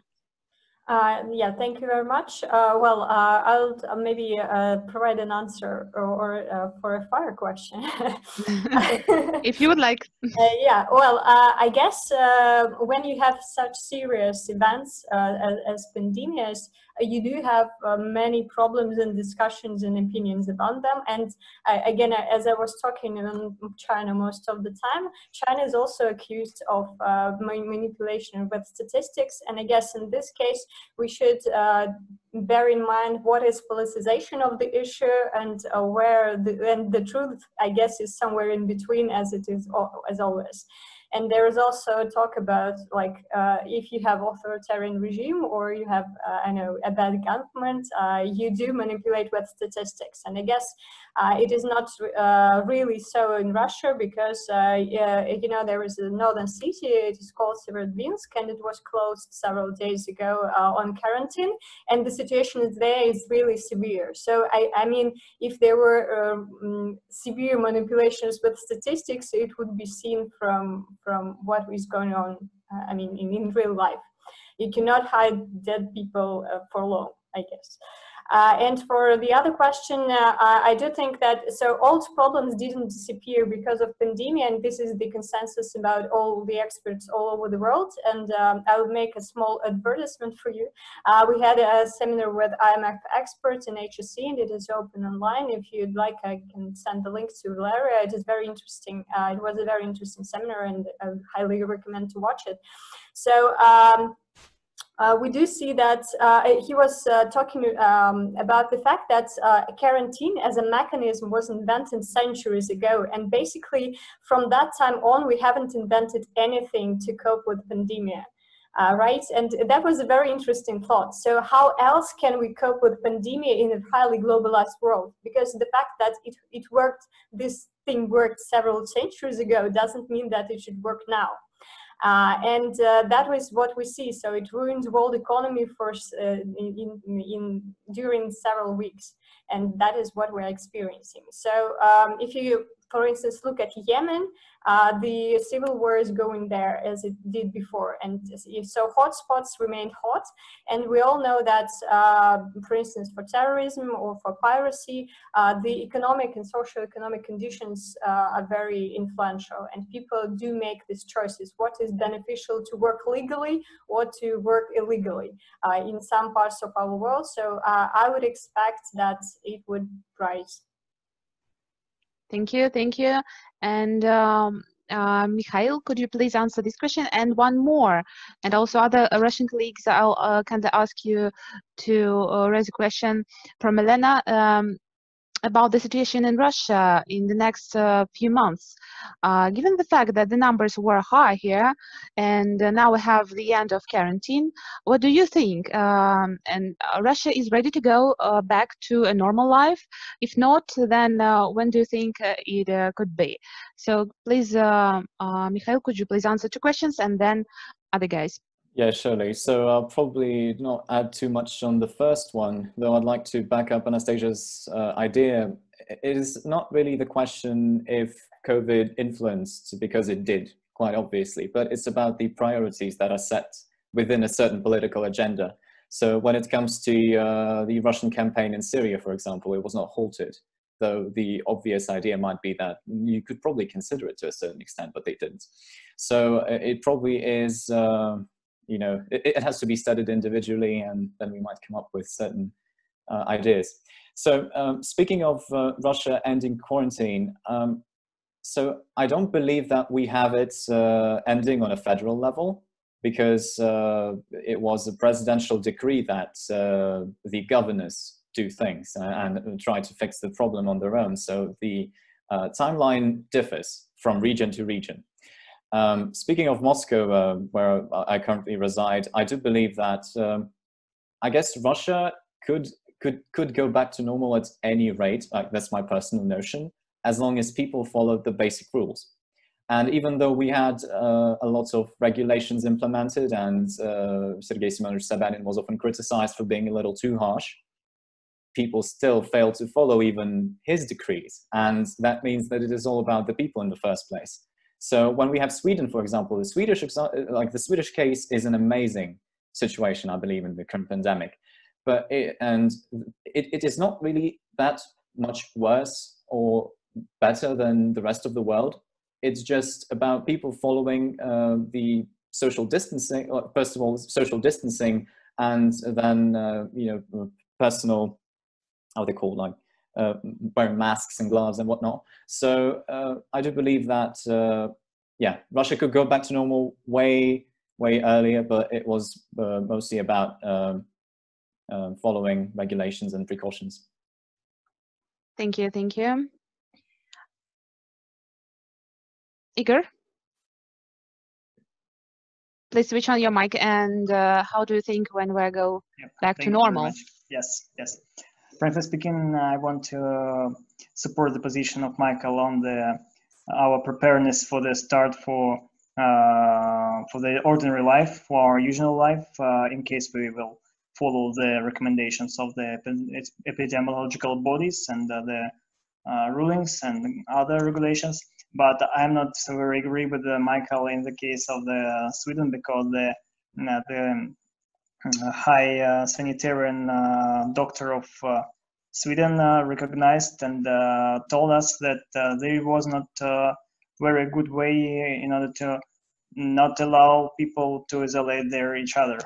So the consequences of this politics is not very good, because the rate of the deaths, especially among the older people, is very high.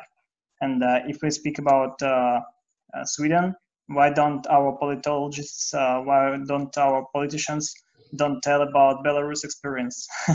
That is the same experience, but the rate of the deaths is a little bit less, and the rate of the illness people is a little bit less also. So two exemptions, but two not very different, but very similar experiences. So that is, I wanted to say. Thank you. Thank you. Maybe before answering this question, we need to realize what is normal and what is new normality for our world after COVID-19. Valeria and Anastasia, your comments on Milena's question.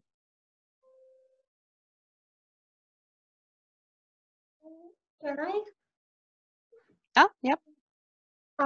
Thank you, Milena, for the question, because I'm thinking about this question personally very many times, and it's very contradictory. On the one hand, taking into account the amount of afflicted cases and the fact that we have really a huge daily growth at about 8,000 every day.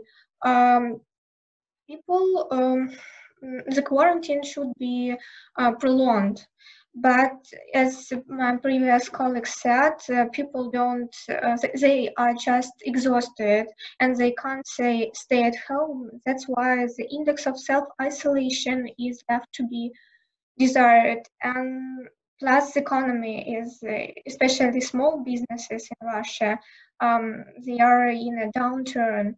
And in this case, this context, I think we should have left quarantine measures earlier even, but provided that our citizens should follow these rules, these prescriptions of the government. But for now, unfortunately, we don't see this.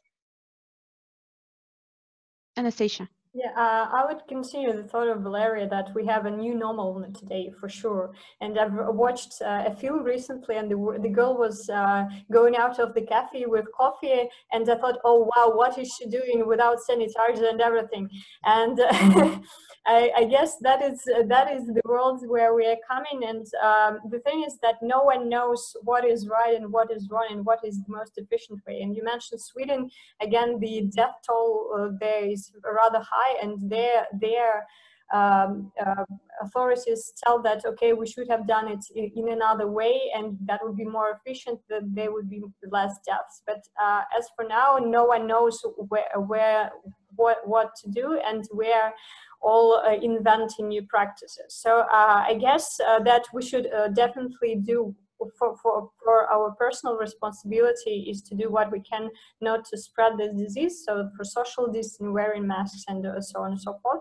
I think personal example is very valid in this case. And another thing is that the appearance of outbreaks is rather high, and we saw that in South Korea, we see that in Beijing now, and I guess all the authorities, local, regional authorities should be very attentive to this. So if these outbreaks occur, then the lockdowns and some other measures should be taken immediately, I guess. The normal life can continue, but you should always be very attentive to all the changes. Thank you. And maybe some of our commenters would like to add something else.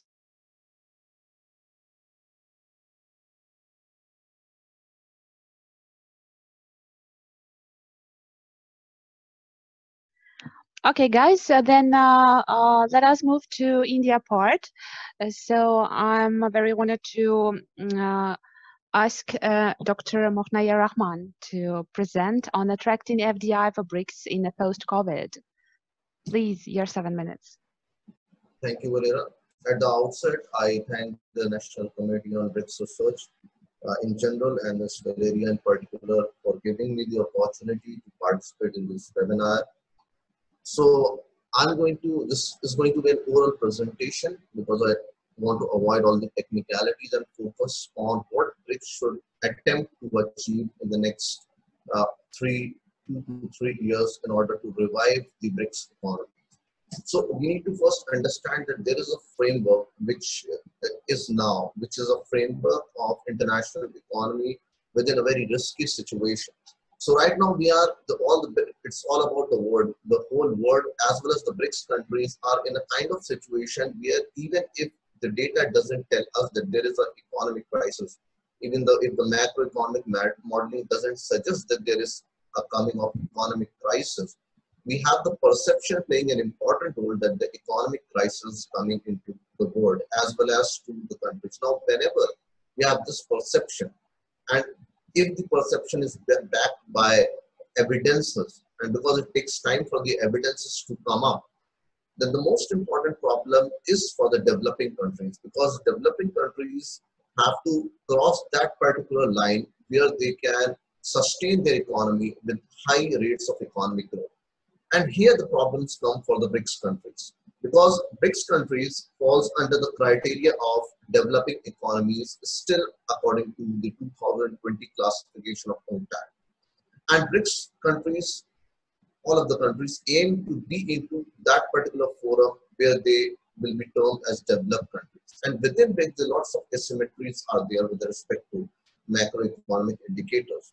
So in this scenario, what is the most important thing for BRICS country is to create a framework where in the next 2 to 3 years, they should be able to attract foreign direct investment. Now, why foreign direct investment will become much more important in the future, because when we talk about capital flows, the unilateral capital flows or any other capital flows, for example, debt is there, this is going to be more expensive in the post-pandemic era. And even the terms of taking those loans and unilateral transfer, because the terms are not just economic, they are also political and geopolitical.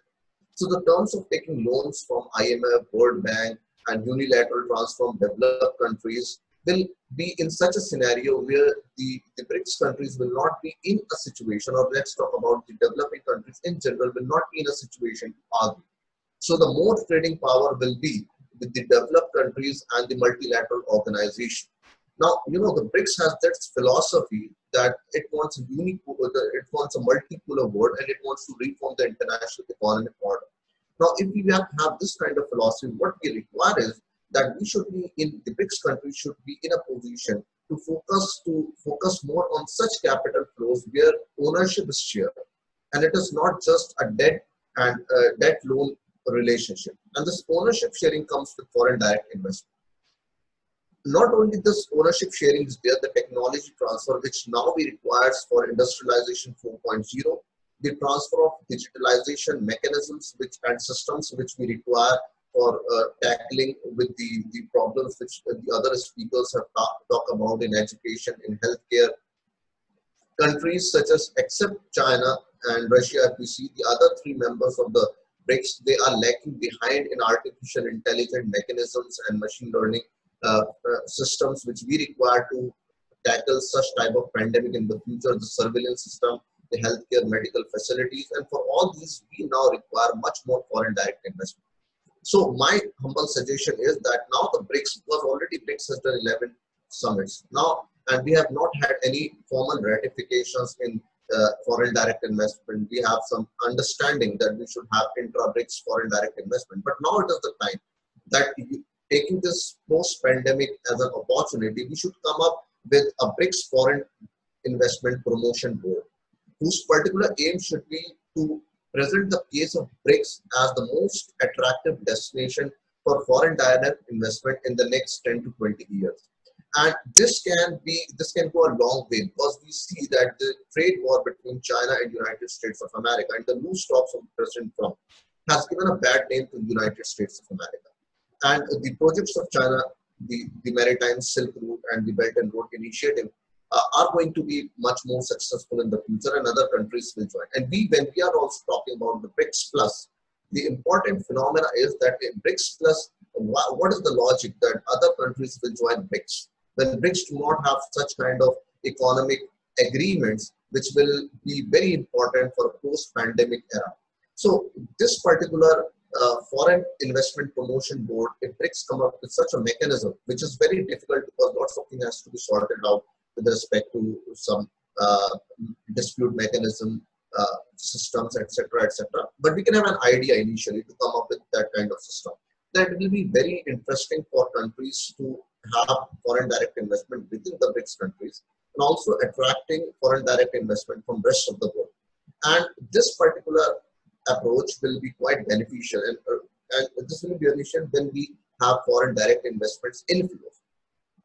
Coming out to the outward foreign direct investment, which is investing in rest of the world. We know that China is one of the countries in the BRICS, and India has also started joining, and others country also jumping in, with China being one of the outliers in the BRICS, having the highest outward foreign direct investment in the rest of the world.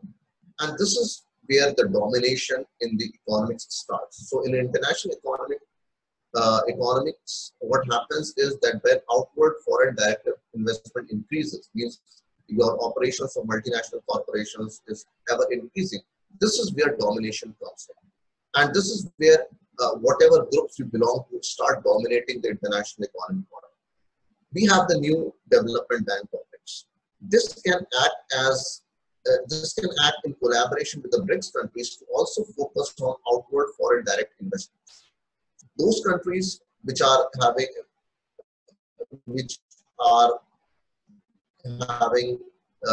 advantage in technology within BRICS, they can focus on outward foreign direct investment with respect to technology. Others in other sectors they can focus. And this comprehensive agreement can be very vital for the rest of the world, and it may make BRICS a future destination for foreign direct investment.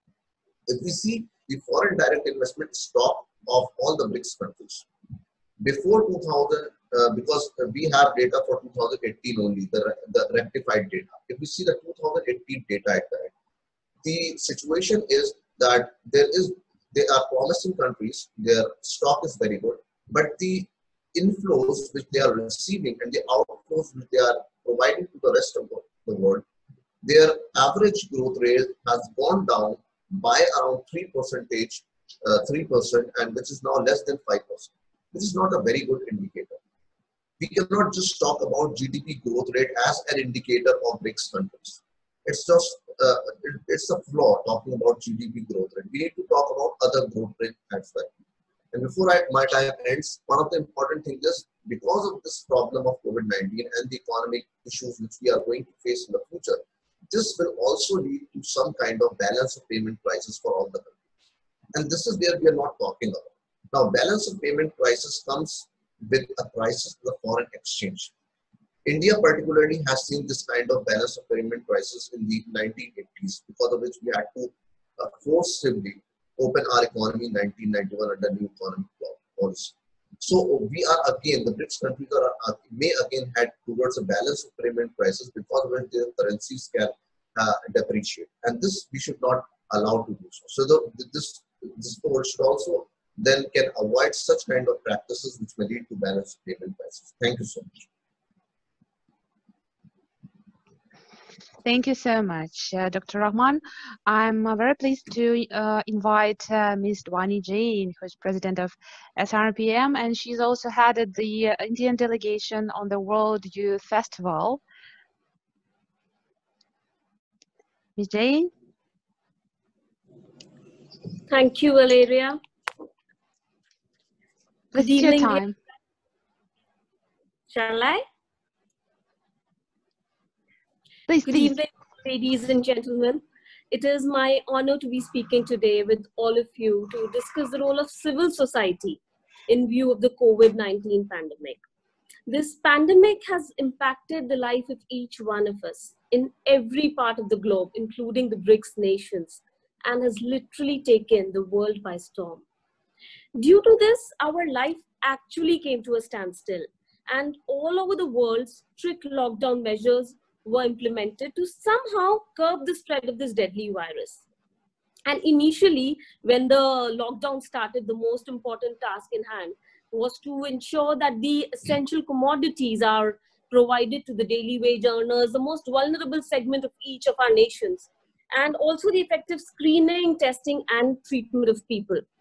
I'm glad that all over the world, voluntary organizations and civil society organizations came to the forefront and played a vital role.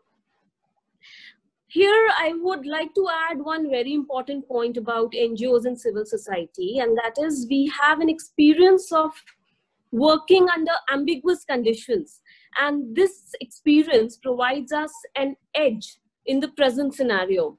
So as responsible global citizens, it is our foremost duty for all the NGOs, for the civil society across the globe, especially in the BRICS, to become a pillar of support to their respective governments as well as to the international community. Another important aspect in view of the uncertainty and panic because of the pandemic is proper communication. Now, civil society must come forward to disseminate information to the masses. This is particularly important because civil society enjoys a certain kind of trust with the people, and the message that is conveyed by the civil society makes for a two-way communication that prohibits any kind of misinformation from passing or any kind of confusion, and that leads to better implementation of the guidelines. Again, the NGOs and non-profit organizations are a kind of bridge between the government and the common people, as well as between the nations. And therefore, we have a great responsibility, I would say, on our shoulders to raise the valid concerns of the society and become a voice for the most vulnerable, irrespective of the nationality, irrespective of the ethnicity, religion, color, gender, or any other human-based discrimination. And when I talk about the impact of COVID-19 and the lockdown at individual level, that is also very severe. We have reports that tell that there's a marked increase in depression levels as people are not allowed to socialize like before. And this situation is even more stressful for the old couples who are staying alone and are not even digital savvy, especially in the developing nations and the underdeveloped nations. The studies have proved that there's a definite link between happiness and social network. And so I think we need to create some kind of alternate ways to communicate with each other. In fact, when I talk about this, I would like to tell you that only yesterday we lost a young and talented actor in our country, Sushant Singh Rajput, who committed suicide. It is kind of unbelievable, and such incidents bring our focus back to the very important issue of mental health, which I think impacts everyone alike, irrespective of the socioeconomic status, which is a general belief that people from a particular background, from a particular age would be depressed, but that is not true. In fact, mental health is a very important component, and civil society must come forward to help people in stress. After all, I think social distancing must not mean emotionally distancing ourselves from our people. Another disturbing trend is the rapid rise in the cases of domestic violence, to the extent that United Nations recognized it as a shadow pandemic alongside the COVID-19 pandemic. And all of us know that home is the safest haven for any individual. And it is just frightening to imagine the plight of a victim who's suffering in the hands of the so-called family members or the protectors. And the victim has literally no place to go. Their life become a hell, and that impacts their physical, mental, and emotional health. And as a result, impacts the entire family and the nation too at large. And globally also it will make an impact. So the NGOs and civil society must come forward to help those silent victims. The next challenge, I think, is to, in view of the current situation, is to adapt ourselves to the changing work style. And like a lot of us have easily adapted and easily moved on to digital platforms, and this webinar is one such example. But sadly, a lot of our brothers and sisters, especially in developing nations, and I'm sure in a lot of BRICS nations, even today, do not enjoy uninterrupted access to internet and laptops. And the same challenge is in the field of education as well. And a lot of students are attending online classes globally, like some of my previous speakers talked about edX and such platforms, Coursera. But in remote areas, I would like to point out that the ground situation is quite different. And students are really at a risk of dropping out of schools. So I feel the local NGOs must collaborate with the international organizations to somehow fill this gap and help in bridging the digital divide so that the fruits of digitization can reach out to the maximum people.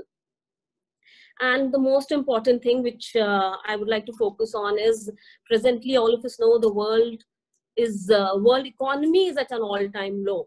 And the most important task in hand is the economic revival. It is sad that a lot of people across the globe are getting out of jobs. And I feel it is the combined responsibility of the government, civil society, and each one of us to provide support to these people. NGOs have an important role. They can impart new skills to the jobless workers and help them in starting a new life. Taking example from my own country, I know a couple of NGOs who are helping self-help groups and providing them necessary support in terms of raw materials, seed funding, marketing, and so on. And we can think of such other ways how we can support the people who are losing their jobs during this tough time. And while I talk about boosting the world economy, I feel there's another important, very, very important work that all of us can do, and especially the civil society must create a kind of environment and a campaign to ensure that the economic revival that is planned now is planned in a sustainable manner. And we all have to work together to re-establish a degree of coexistence with nature to stabilize our economies and our society. We have to learn to live in harmony with each other as well as with the nature. So my appeal to all of you is to resolve, to stand for each other and to be a strength for each other. After all, the world is one family. And this is also the core Indian philosophy, as we believe in Vasudhaiva Kutumbakam. I'm sure that together we will be able to cope up with this pandemic soon and build a healthy, peaceful, progressive, and egalitarian world. On that note of hope, I would end my talk, and I wish all of you the very best for future. Stay safe, stay positive, and motivated. Thank you so much. Thank you, Valeria. Thank you so much. I'm really glad to see new faces in our BRICS family. And let's move on. We have more than 2 hours online, so thank you very much for staying online here with us. I see you are all interested in this discussion. Let's move on. We have 2 commenters from India, and Ms. Anita and Mr. Vikram will share their opinion, please.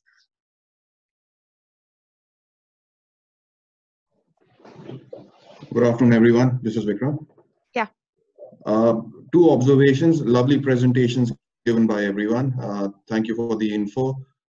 As somebody who does monitor a little bit of international relations, BRICS cooperation, I would like to point out that within BRICS cooperations within the post-pandemic world, we see basic threats and opportunities within the cooperation. First would be the cooperation dilution, which is hinting because of the increasing geopolitics, how domestic politics play post-pandemic, as the domestic policy within countries is also stretched to a certain extent.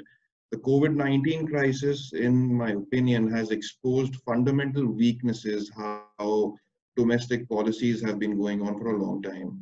If we take India, for example, the situation of migration from urban to rural amidst the pandemic, how the economy plays in the long run, how domestic policies play the role at home, increasing nationalism and all those domestic factors which are coming into play, would set priorities for overall behavior of the government in times to come internationally too.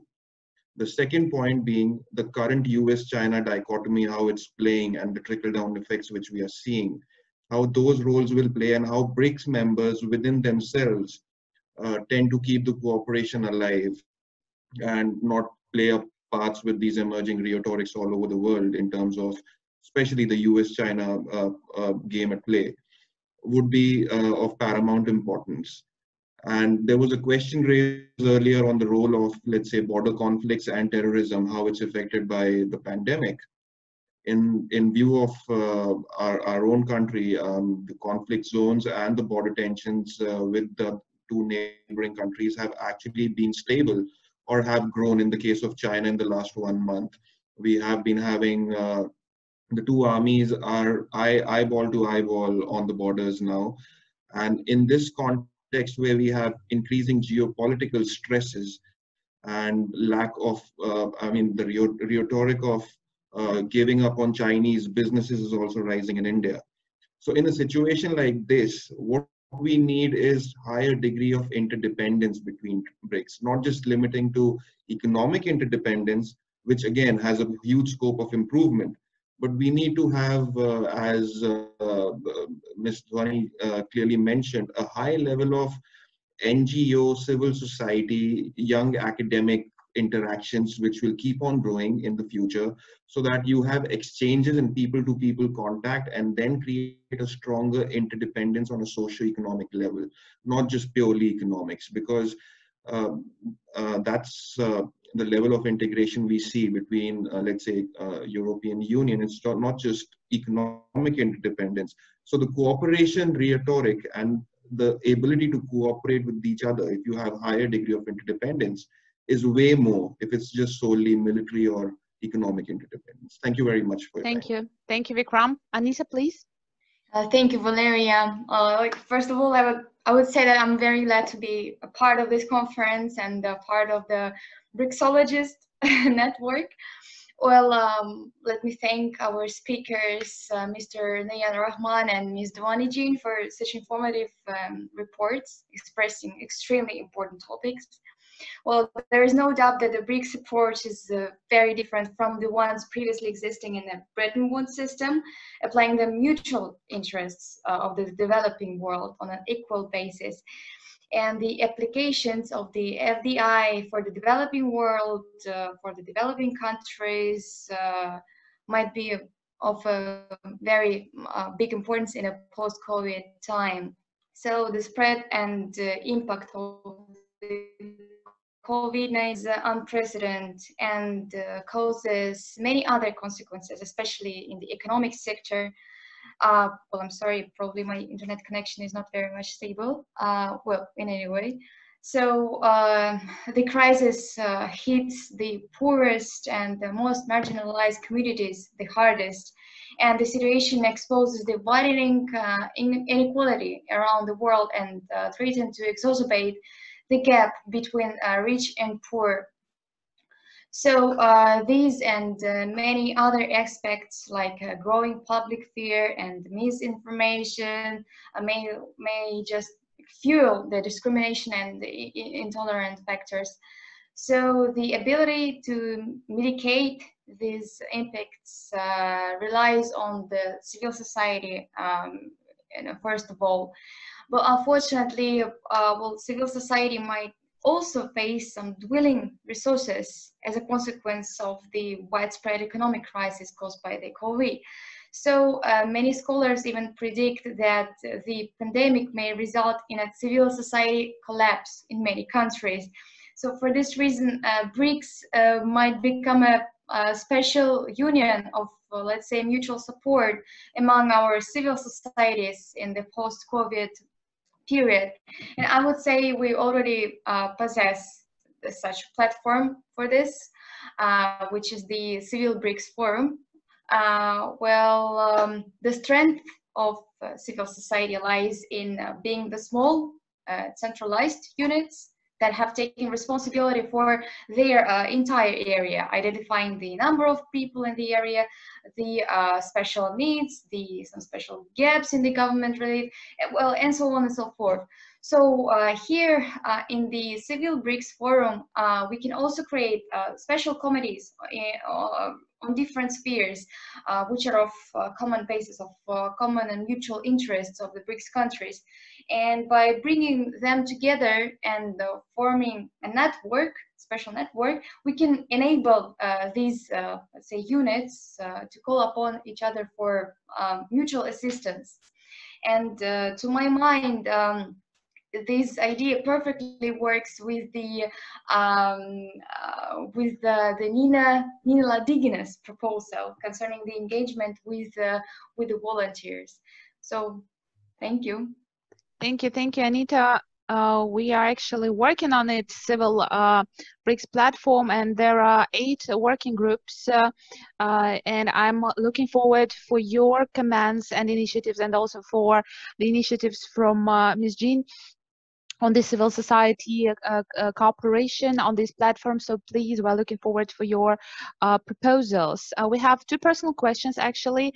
The first one for Dr. Rahman about the role of development banks in attracting the future FDI, and another interesting question for Ms. Dwani about the Indian media and about the some censorship in social nets. So please, Mr. Rahman, and then Ms. Dwani ji. Thank you for this very important question. Now, the first thing is, objectively, we do not have very strong evidence that these development banks directly are promoting foreign direct investments, or suppose those countries which are getting financing through these development banks are attracting more foreign direct investment. We do not have any objective and assessment of those, and we do not have very strong evidence for that. So scientifically, we cannot believe in that. But from an indirect relationship, we can say that these development financing through these banks, they do improve such indicators of the economy, which can then attract more FDI. For example, like take the example of new development bank, the BRICS Bank. It is providing the financing in green and clean energy. And therefore, with the help of that, both environmental indicators are improved, as well as the ease of doing business is improved in order to attract the development finance. So development finance can act as a motivation for the country to improve its other indicators, which may then act in a cycle where then foreign direct investment is added. With respect to the specific boards which you have asked, like the AIIB related to Belt and Road Initiative, particularly this is more China-centric and Asia-centric. So therefore, our other group members like South Africa and Brazil, they are not getting any benefit through these financing. If they are also included, then they will be. So this AIIB which is complementary to Belt and Road Initiative, is not directly impacting Brazil and South Africa and even Russia, but other Asian countries are benefiting. So hope that this has clarified your question. Thank you. Thank you very much. And Jenny, your quick answer. Yeah, I'll quickly give an answer. When we talk about India, in India, media is considered to be the 4th pillar of democracy, and we have the right to freedom of speech. That is a fundamental right enshrined in the Indian Constitution. So I don't really see that the media in the country is anyhow suppressed, or there's no control of the media. The government does not control media. In fact, there are instances when we can say there is a pro-media group and a pro-government media and an anti-government media, and that helps us because we get an overall view, and that gives the viewers, the readers, the chance to see what is the right information and what is wrong. And when I talk about social media, there are pros and cons, and particularly in the last few months, we have seen a spread of fake messages. We are trying to control that in India, and the government is working on that, and to an extent we have been successful as well. Along with that, social media gives a voice to each one of us, and this is a kind of informal media kind of group through which each one of us can run our own campaigns and provide information to the masses. So I think in India, at least, this is not the problem, and media as well as each one of us are pretty free to voice our opinions until they do not harm the peace and security of the nation, which is very important. We cannot go over the board. Otherwise, everything is available to us. All kind of information is available to the people through media. Thank you very much. So now maybe one of the most interesting part of our discussion, we're switching to China. And first we have Professor... Valera, you asked me to answer this question on Indo-Pacific. Maybe you could answer this question in the chat, writing the answer, because we have time limit. Yeah, allow me to introduce Mr. Professor Buffet from University of Jinan with his presentation on public diplomacy interaction between BRICS and West when BRICS lead economic recovery after COVID-19. A very interesting presentation. Professor Buffet, are you here? Hello, yeah, I'm here. Yes, wait, yeah. Okay, thank you for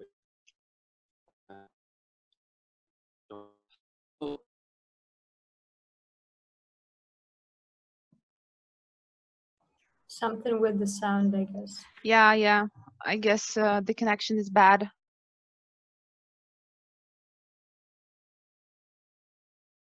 Let us wait for a second. Can you hear? Yes, maybe you need to switch off your camera because the connection is bad for you. Okay. Can you hear me now? Oh, it's a very bad connection. Try again, please.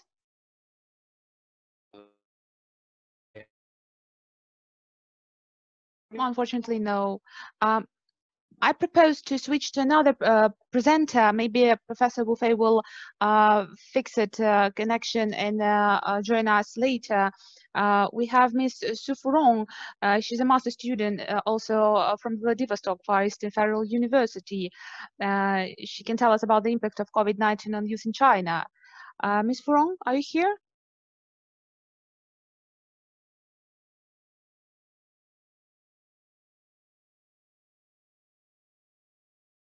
You need to switch on your mic, please.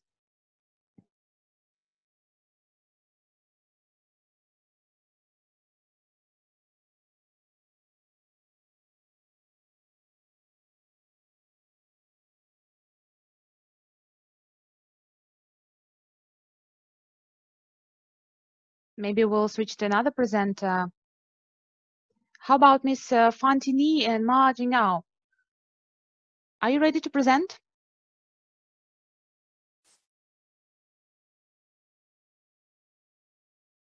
Yes, we are here.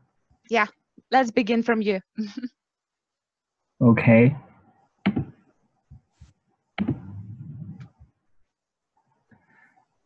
Can you see my screen? Yes, please. Okay.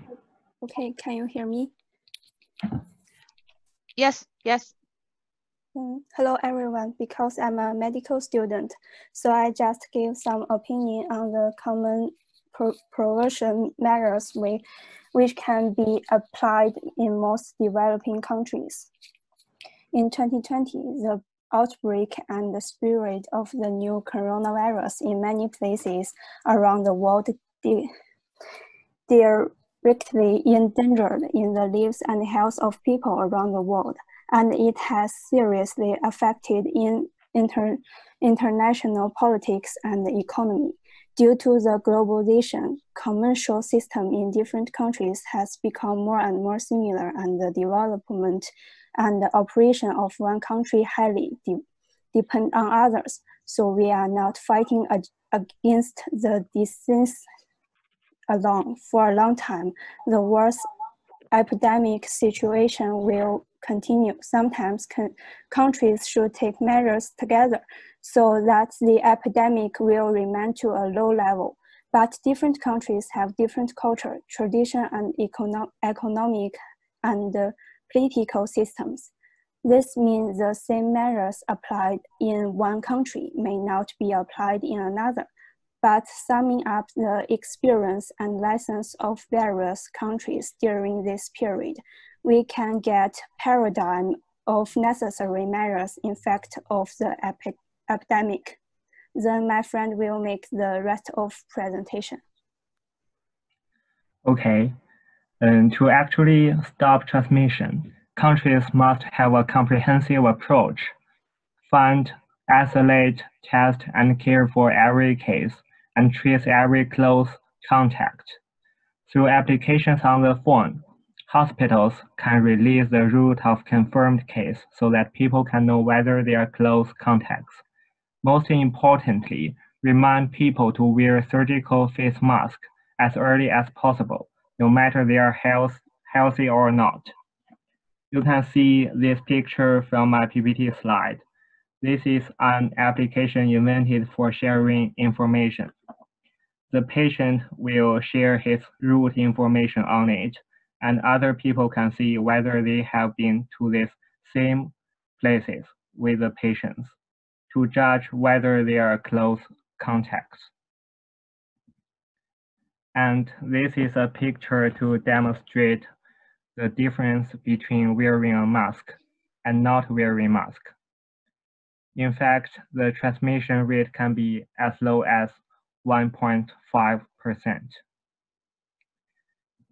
And the second one is the isolation and division of confirmed case, suspected case, close contacts, and common patients is also very important.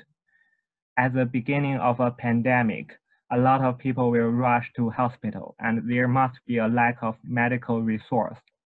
In this situation, doctors should separate them into these different groups. Otherwise, cross-infection may happen. This measure don't demand high technology. Proper management of hospital is enough. And the third one is lockdown. So-called lockdown measures have been successful in many countries to slow down the transmission. But due to the different political systems of different countries, this measure cannot be implemented effectively in every region. But we still need to close public places with dense flow of people, as many as possible. This is a square in Wuhan. Before the pandemic, there were a lot of people in this square to go shopping or to do some sports. But after the lockdown policy, no people come here. And in fact, this is a very effective way and very easy way to reduce the transmission. And it's also a very traditional way. And this measure don't need any technology. Every country, every developing country can do this. And the fourth is avoid unnecessary shopping and gathering. When we are doing necessary shopping, keep at least 1 meter distance from others and avoid touching your eyes, mouth, and nose by your hands. Once go back home, wash your hands after disinfecting your purchased products. And the fifth, large-scale activities should be held online to slow down and decrease the contact and gathering of people. The One World Together at Home concert is a very good example. And in China, there are more and more online meetings and online movie theaters during the epidemic. And until now, the first wave of epidemic is continuing. In the future, there may be the second and the third wave. Although they won't be as severe as the first one, we should still pay attention to the early intervention of the transmission. Maybe we pay $1 in the early stage. We will save $100 and lives in the future.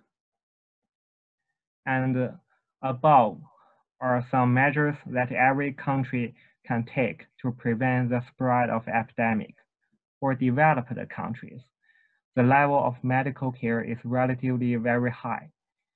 Sometimes, although tough measures were taken late, they can still control the epidemic. For developing countries, every city should take these measures as soon as possible. And in addition, all countries need to cooperate with each other when fighting against the epidemic. Medical supplies donation and medical experts' assistance are very essential cooperation in the early stage of an epidemic. As a group, BRICS countries should establish a cooperation mechanism. However, in addition to language problems, the different standards of different countries for medical products are also a major problem. I have been doing some translation and volunteer work of face masks donated by Chinese organizations to foreign countries during this epidemic. Many countries have different standards for these medical products. For example, for a face mask, the Chinese standard is KN95. The American standard is N95. South Korean standard is KF94, and most European countries follow the FFP2 standard. Most international standards have been accepted in all countries, and a few of them are not universally accepted, which makes the donation process of medical supplies not very smooth.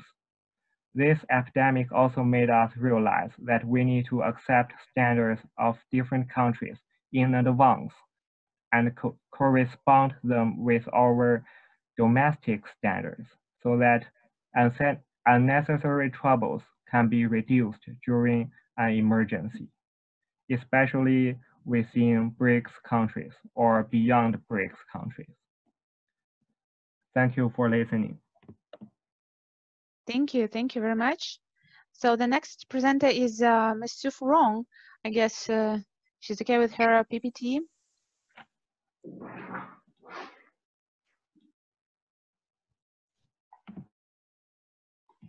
Here, can you hear me? Yes, we can hear you and see your presentation. Please, your 7 minutes. Okay, thank you, everyone. My name is Xu Furong from China, and also I'm from Far East Federal University. It's an honor to join today's webinar. I prepared a briefly presentation. My topic is the impact of COVID-19 on young in China. This topic contains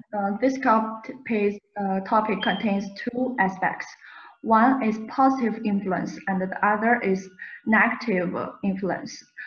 In the outbreak of China in early 2020, the certain COVID-19 is the largest public health incident that has spread the fastest and has the widest scope of infection, and has the most difficult prevention and control science, the founding of New China. Chinese young people have experienced more than just an unprecedented. The academic exam is also a life marker for their psychological growth and mature thinking. During the epidemic, Countless young Chinese generations joined the front line to fight epidemic. The girl in the picture is from the Department of Medicine of Tsinghua University. After the outbreak, she worked 104 days on the job. She did not enjoy any vacations. She produced antibodies in the laboratory every day. Monitored antibodies and conducted animal experiments. The girl said that as a young man, when facing difficulties in the country, the young man must be brave and courageous. Of course, this girl is just a microcosm of many young Chinese. According to statistics, during this fighting against COVID-19, 40% of young nurses under the age of 30 who came to Hubei, China, to fight against the epidemic. A survey conducted by the University of International Business and Economics found that values of Chinese young people were affected during the epidemic. In terms of social outlook, many young people have become more responsible. In terms of national outlook, it has a greater sense of national identity. In terms of international perspectives, young people have become more open and inclusive and focusing on international cooperation.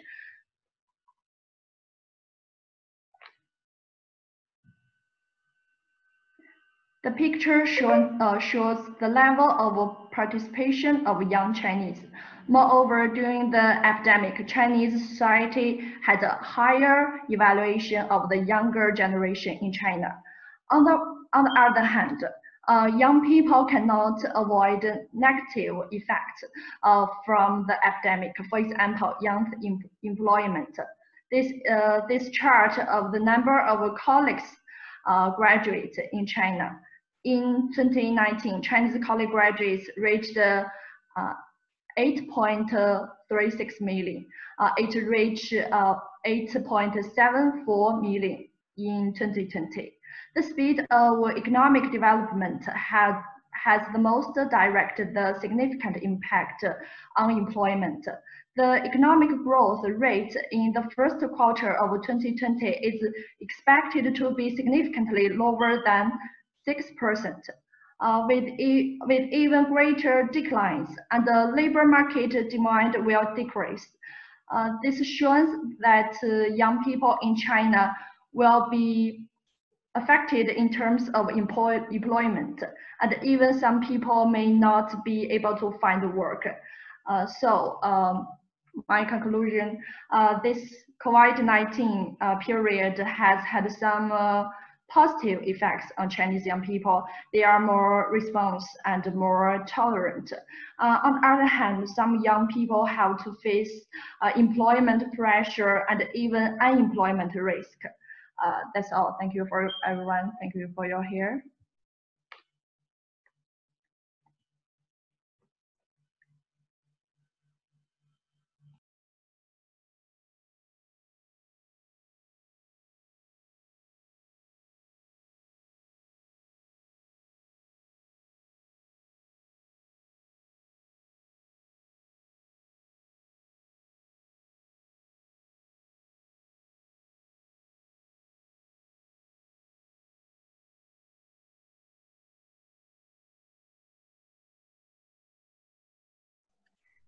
Yeah, I got it. I kindly ask Professor Wu Fei to try one more time to connect us.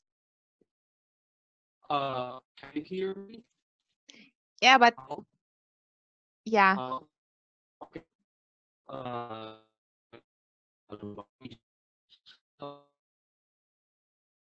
Oh, sorry, the connection is very bad, unfortunately. You know, I have a proposal for you. As I see your presentation is maybe one of the most interesting today, maybe you will send us your PPT and a video of your presentation when you give us a small lecture on this topic, and we'll also share it with all the participants and also with all our auditory that is listening us today. And now I propose to look for some questions for China. If there are some questions. Okay, there is one question for Chinese presenters about measures that were adopted by Chinese government to stimulate economy. But does Beijing try to prevent unemployment increase? I think Sue or Ma can try to answer this question. Yes, Beijing has taken some measures, in fact. Have you heard how to translate it from Chinese into English? It is 地摊经济. It is a kind of economy which depends on a lot of people go to the streets to sell their products. Before the pandemic, Chinese streets, people cannot freely go to the streets to sell products because it will affect the management of city or the transportation. But during this pandemic, a lot of people lost their job, but the government permit them to go to the streets to sell some products like foods made by themselves, or like clothes, or like some small products. I think it is a measure to prevent the unemployment. Yes. Thank you very much. And my proposal to switch to South Africa. Our loved colleagues from South African BRICS Youth Association are going to present on two important topics, the impact of COVID-19 on youth in South Africa and the educational system in South Africa and the COVID-19 situation.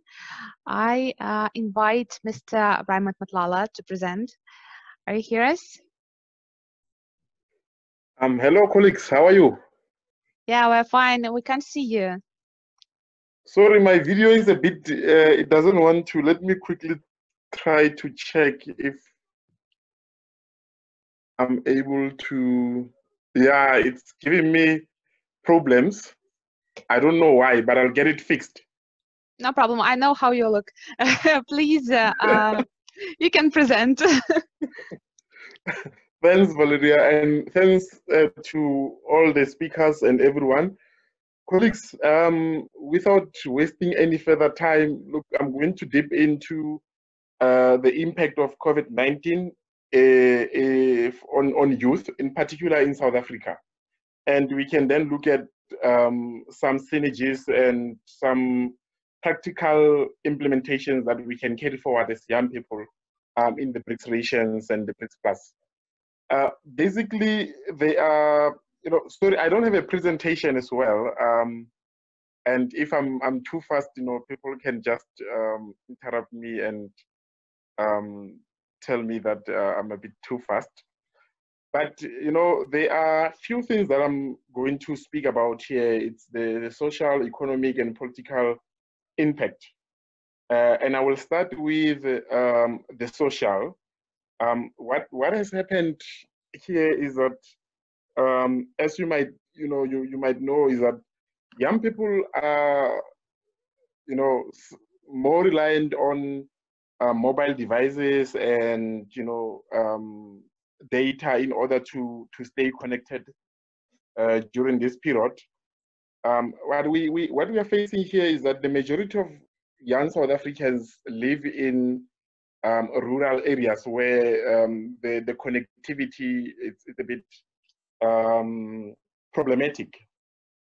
So as a result, many of our young people are unable to join conferences and webinars like this online due to connectivity and the effect of data in terms of pricing. South Africa is one of the countries that has got highest level of data pricing in the world, and there's a commission looking into that. Let's not get into that now. Then the second one, which is quite an impact in people's livelihoods, is the economy. What we have seen here is that we've seen most companies here in South Africa retrenching many workers, which includes young people. In fact, South Africa on its own has got just over 50% of unemployment rate, which about 80% of that is youth unemployment.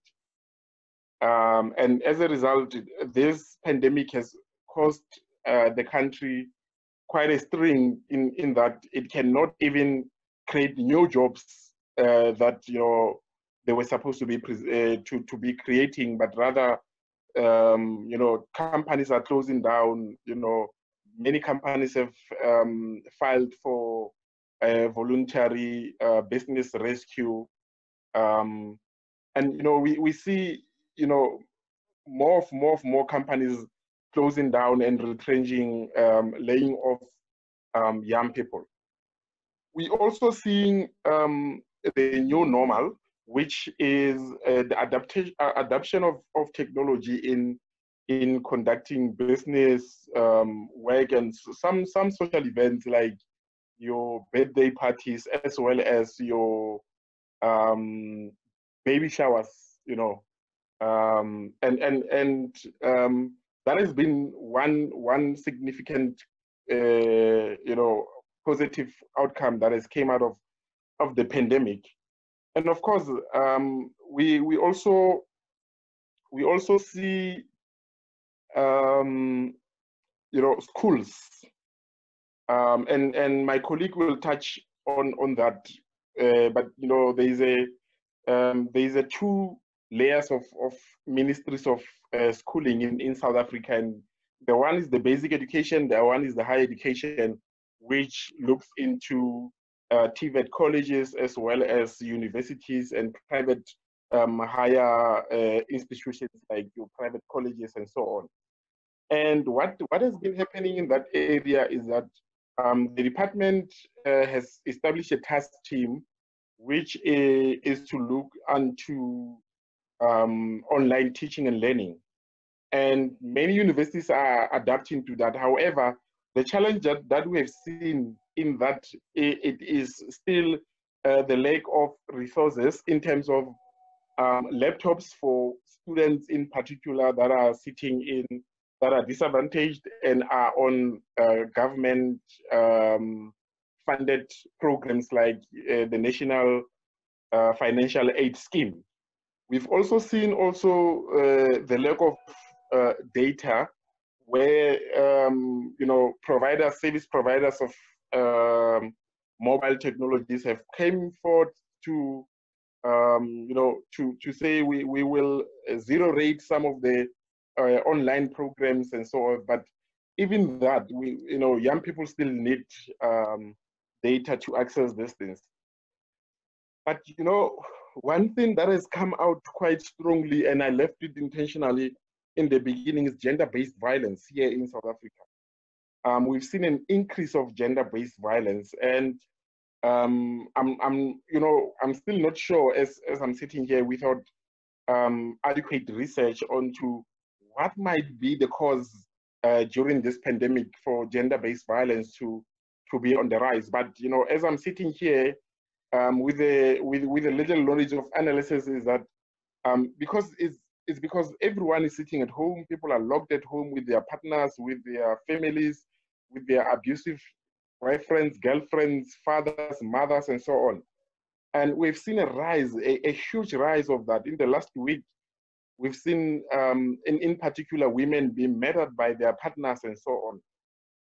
And this is an alarming concern for us as young people, in particular men who are, mostly the culprits of these incidents happening in our country.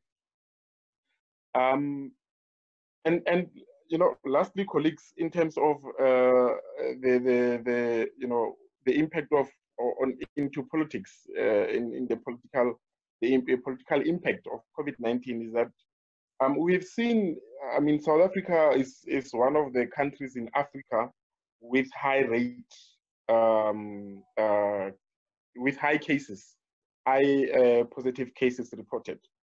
And why is that? Is because politically we were able to mobilize the resources in terms of testing. So we are doing, compared to many of our African countries here, we are doing about 20 to 30,000 tests per day. Whereas your average testing in Africa is just under 500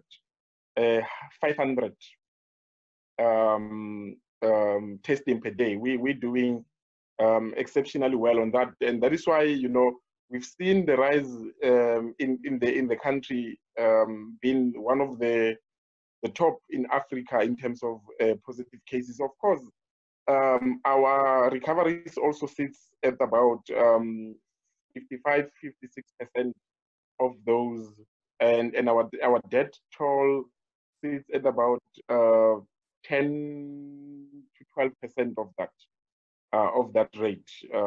So we generally we're doing good as a country in terms of the keeping, tracing, and contact and testing and so on and so on. But that has what has this done? It has impacted negatively in people's livelihood. Although our government has got some relief funds, they've announced about 500 billion rands to inject into the system in terms of social reliefs and business reliefs and so on. But also, not everyone qualifies for those reliefs, and they also not enough. So as a result, we have seen we will be experiencing some livelihood crisis in the next few months. Colleagues, I don't want to waste any further times. That is where I will end. Thank you very much. Thank you, Raymond. And I would like to ask Ms. Pawel Dlamini to continue. Hi, good day, colleagues. Thank you so much, everyone. Just for internet connectivity issues, I'm also going to switch off my video so that I can be able to have a secure network. So please hold. Thanks, Raymond. Thank you so much. And to all our other colleagues. Just to add on also to what Raymond has reiterated, as you can imagine, the undesirable impact and effects the pandemic has caused to a third world country like South Africa that has so many underlying social and economic imbalances post-apartheid. It has been over 25 years, after apartheid, and nearly 90% of all households still without access to the internet at home. More than 80% of public schools are under-resourced. The COVID-19 pandemic has further exposed and magnified the inequalities in South Africa's education system. Now, I'll be giving a brief overview of some of the challenges the education system in South Africa is facing amid the COVID-19 pandemic. The country closed all schools in March 2020 as part of lockdown measures that were taken by government to prevent the spread of the virus. And these measures unearthed a wide range of imbalances right across the educational landscape. Well, the first challenge that I will talk about, which Raymond has already mentioned, but I will just further elaborate on, is online education. Since the COVID-19 pandemic, online education is becoming more and more popular around the world. Although some scholars around the world can argue that online education is more affordable, but the opposite can be said when looking at a country like South Africa. Firstly, a lot of students in townships and rural areas do not have access to smartphones and laptops, as we've said, as Raymond has discussed. Secondly, most students do not have access to the internet. Thirdly, data prices remain unaffordable to the majority of people in South Africa. According to a report by cable.co.uk, which is a UK price comparison website, South Africa ranks 148 out of 228 countries on the price of mobile bandwidth. The average price of 1 gig in South Africa is 88 rand, or you can convert it to $4. In mentioning these three challenges associated with online education, we can already see a digital divide, which is a gap that exists between individuals who have access to modern information and communication technology and those who lack access. The second challenge is infrastructure. Just to also add on to the technological infrastructure, which is often combined with few people in these facilities having advanced technological skills. And secondly, water and sanitation at school is still a big challenge. Lack of sanitation also contributes to malnutrition, lost educational opportunities, and a lack of dignity. A study conducted by Asivikelani, a basic service delivery monitoring tool, has shown the spotlight on the daunting state of access to water and sanitation in informal settlements across South Africa, finding that 1 out of every 5 informal settlement residents does not have consistent access to water and sanitation. The third challenge is on nutrition.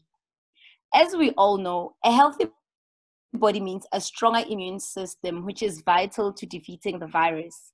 Those living in informal settlements and lower income communities are also dealing with food shortages. Many in these areas also rely on schools to provide their children with the necessary 3 meals a day. But what happens now that schools are closed and communities are on a lockdown? The fourth challenge is curriculum coverage. There's a lot of backlog in curriculum, and teachers are expected to develop catch-up programs for students to cover up for lost time. The question is, will they be able to make up for the lost time? The problem with policy is not generating it, it is the implementation and the management of things. These challenges represent the core problems that education in South Africa is facing during the pandemic. The following solutions can be implemented and hopefully assist with the way forward. The first solution is to offer formal training in applied technology skills together with the provision of computers for schools across the board. Universal access to information needs to be the goal. With this is something that can be achieved by the government with public-private partnerships and collaboration with numerous civil society organizations and multilateral organizations like BRICS. Secondly, curriculum reform is urgently needed in South Africa. Schools must teach more than reading and writing. They must empower people to become independent and critical thinkers. We should have a revolutionized education system through careful planning, financial commitment, and by making education non-negotiable. All these reforms will cost money and may appear impossible. It is therefore imperative that government and civil society employ new and creative methods and for government to start doing more with existing resources. Thirdly, we cannot speak about development within the education sector if we do not address the underdevelopment of townships and rural areas. This will involve establishing adequate school infrastructure and also create jobs.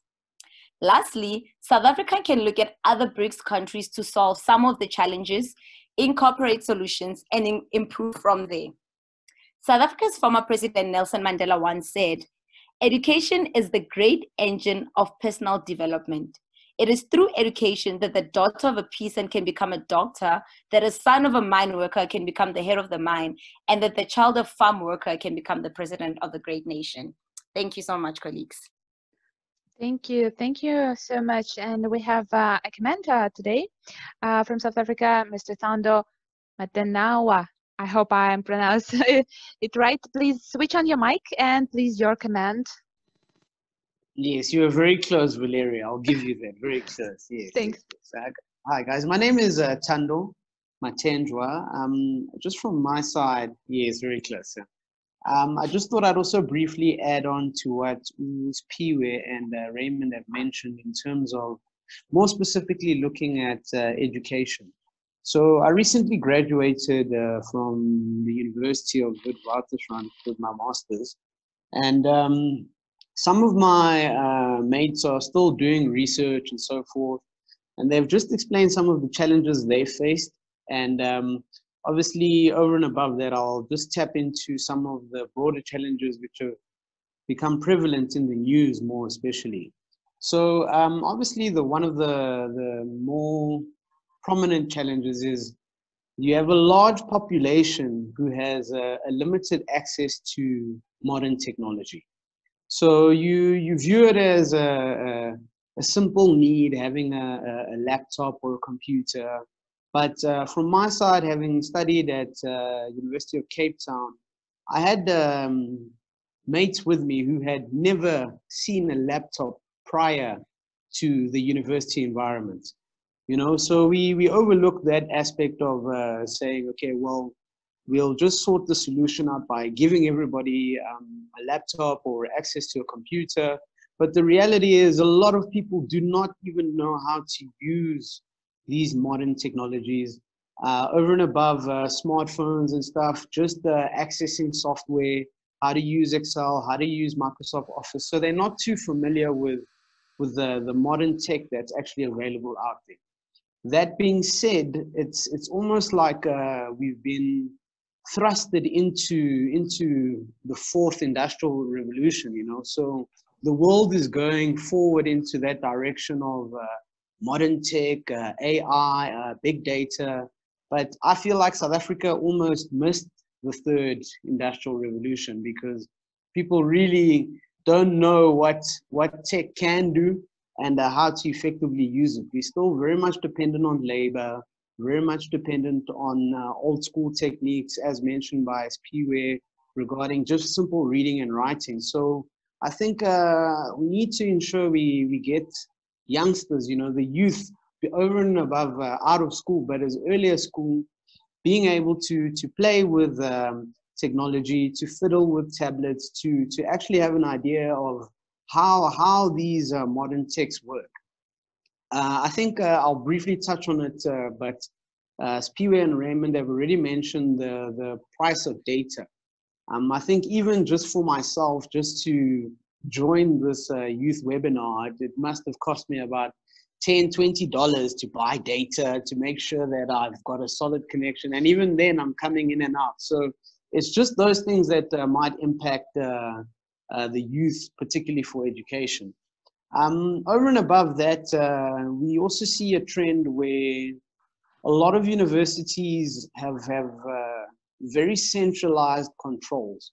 What do I mean by that? I mean, core infrastructure at a university is based on campus.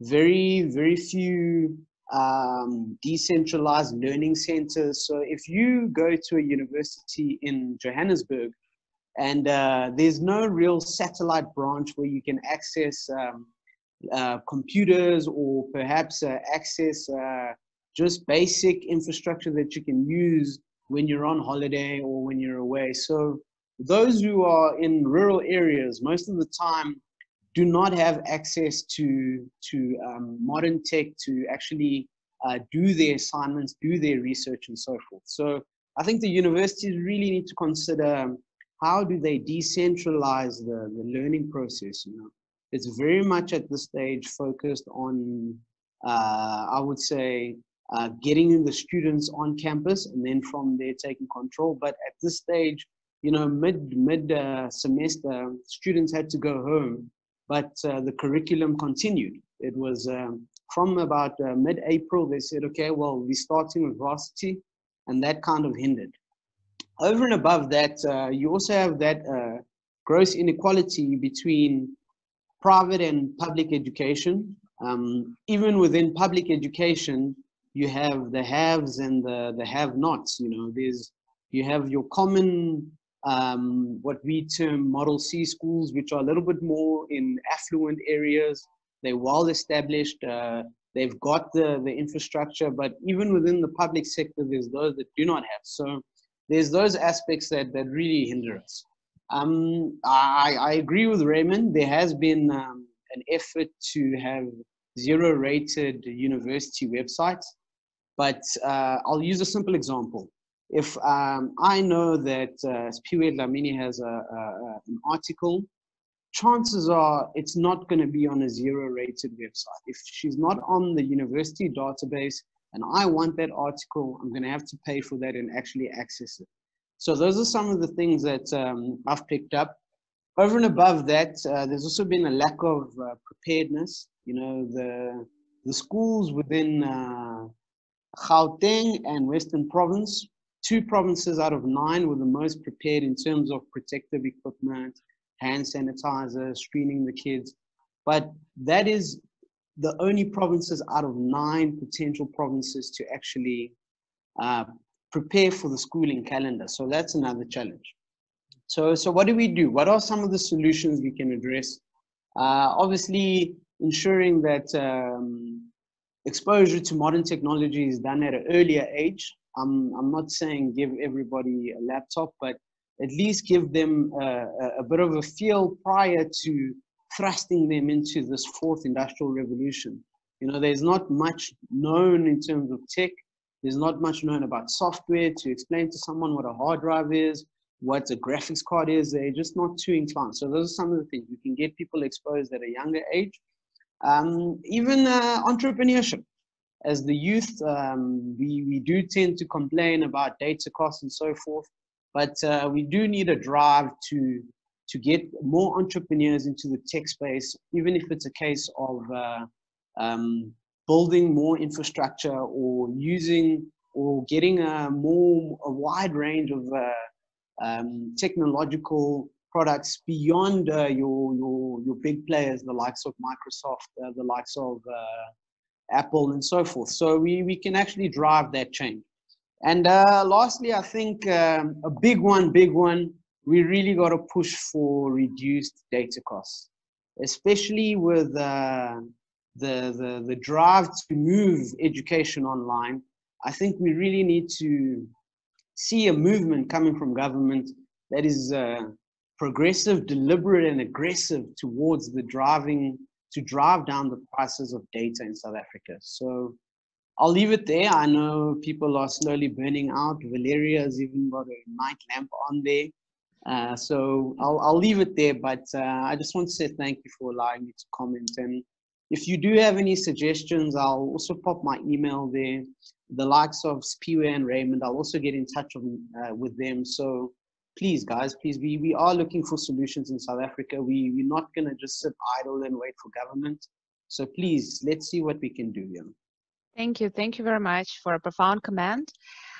So this is most the end. We have an interesting guest today because we're talking about BRICS Plus, and we need to build some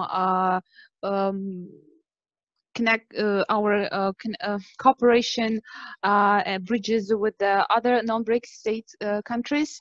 And today we have Mr. Kenneth Jimeno. He's from Department of Foreign Affairs, Republic of the Philippines. This is very interesting to have you here. So please, your comment on the COVID-19 situation in your country and on some initiatives that we can share, please. Hello, good evening from Manila. So since we have been talking for more than 3 hours, I think I'll make it short. So first of all, I would like to thank the National Committee on BRICS Research, the BRICS Russia Expert Council, and BRICS International School for giving me airtime in this webinar. Listening to the prior speakers, I would say that the COVID-19 situation in the Philippines is more or less similar. The pandemic forces us to think and do things in an unprecedented manner. In education, for example, online learning platforms become a boon and a bane. It is a boon for tech-savvy students who find it more convenient than physically attending school. It is a bane for those who cannot even afford to go to a computer shop. Akin to diplomacy, the government is working on a compromise to deliver goods and services such as food and education amid the crisis. One perspective being studied is how to integrate public health into the economy. BRICS Plus is an innovative approach to economic integration that is open to the participation of developing and developed economies. As the West bears the brunt of the novel coronavirus, the decentralized framework of BRICS Plus makes more sense to jumpstart the world economy. This is in contrast with the core periphery model of globalization that is characterized by extreme inequality and poverty.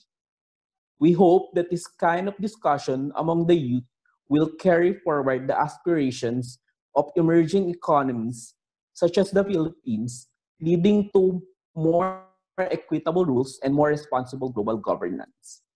Thank you. Thank you very much for your short comment. Guys, we have one interesting question. Please allow me to ask our South African colleagues. The question is, how can you estimate the situation with the help for your state from the other countries during the pandemics? And which countries became the key partners in the humanitarian sphere in this period? So please, somebody from South Africa's side, could you please answer this question? Thanks, Valeria. Look, there's been a few states that I've seen personally publicly announced, you know, we've got the US, we've got Germany, we've got India, we've got Russia. But mainly I've seen China as the biggest contributor to this one, on a monthly, with a monthly contribution to testing equipments and ventilators and PPEs, you know, protective gears. Thanks. Thank you, Raymond. So yes, it's more than 3 hours we are online. Thank you very much. I really appreciate you could join us today. I'm kindly ask you to switch on your cams to make a family photo for today's discussion. This was very interesting, and thank you for such an experience, and I'm glad to meet all of you here. I will send all the presentations to you and share the video record. Hope to see you soon offline. Please stay safe, take care, and stay in connection with the BRICS network of young leaders. And as Beatrice proposed to say BRICS to have smiling on your faces, yes, you can switch on your mics and give a small amount of applause to ourselves for such a great discussion for today. Thank you very much one more time. If somebody else would like to switch on his cam or her cam, yeah, I can see you guys. Thank you very much. Thank you. We are heroes for today. Thank you very much one more time, and I hope to see you soon in BRICS. Russia. Yes, BRICS. Great. Thank you very much. This is the end. Take care, please. Keep safe. Thank you. Bye-bye. Goodbye, everyone. Bye, guys. Thank you, Valeria. Bye. Thank you. Bye, guys. Nice to talk to you. Guys. Thank you. Bye. Thank you, everyone. Thanks. Goodbye. Please don't forget to send the presentations. Yes, of course.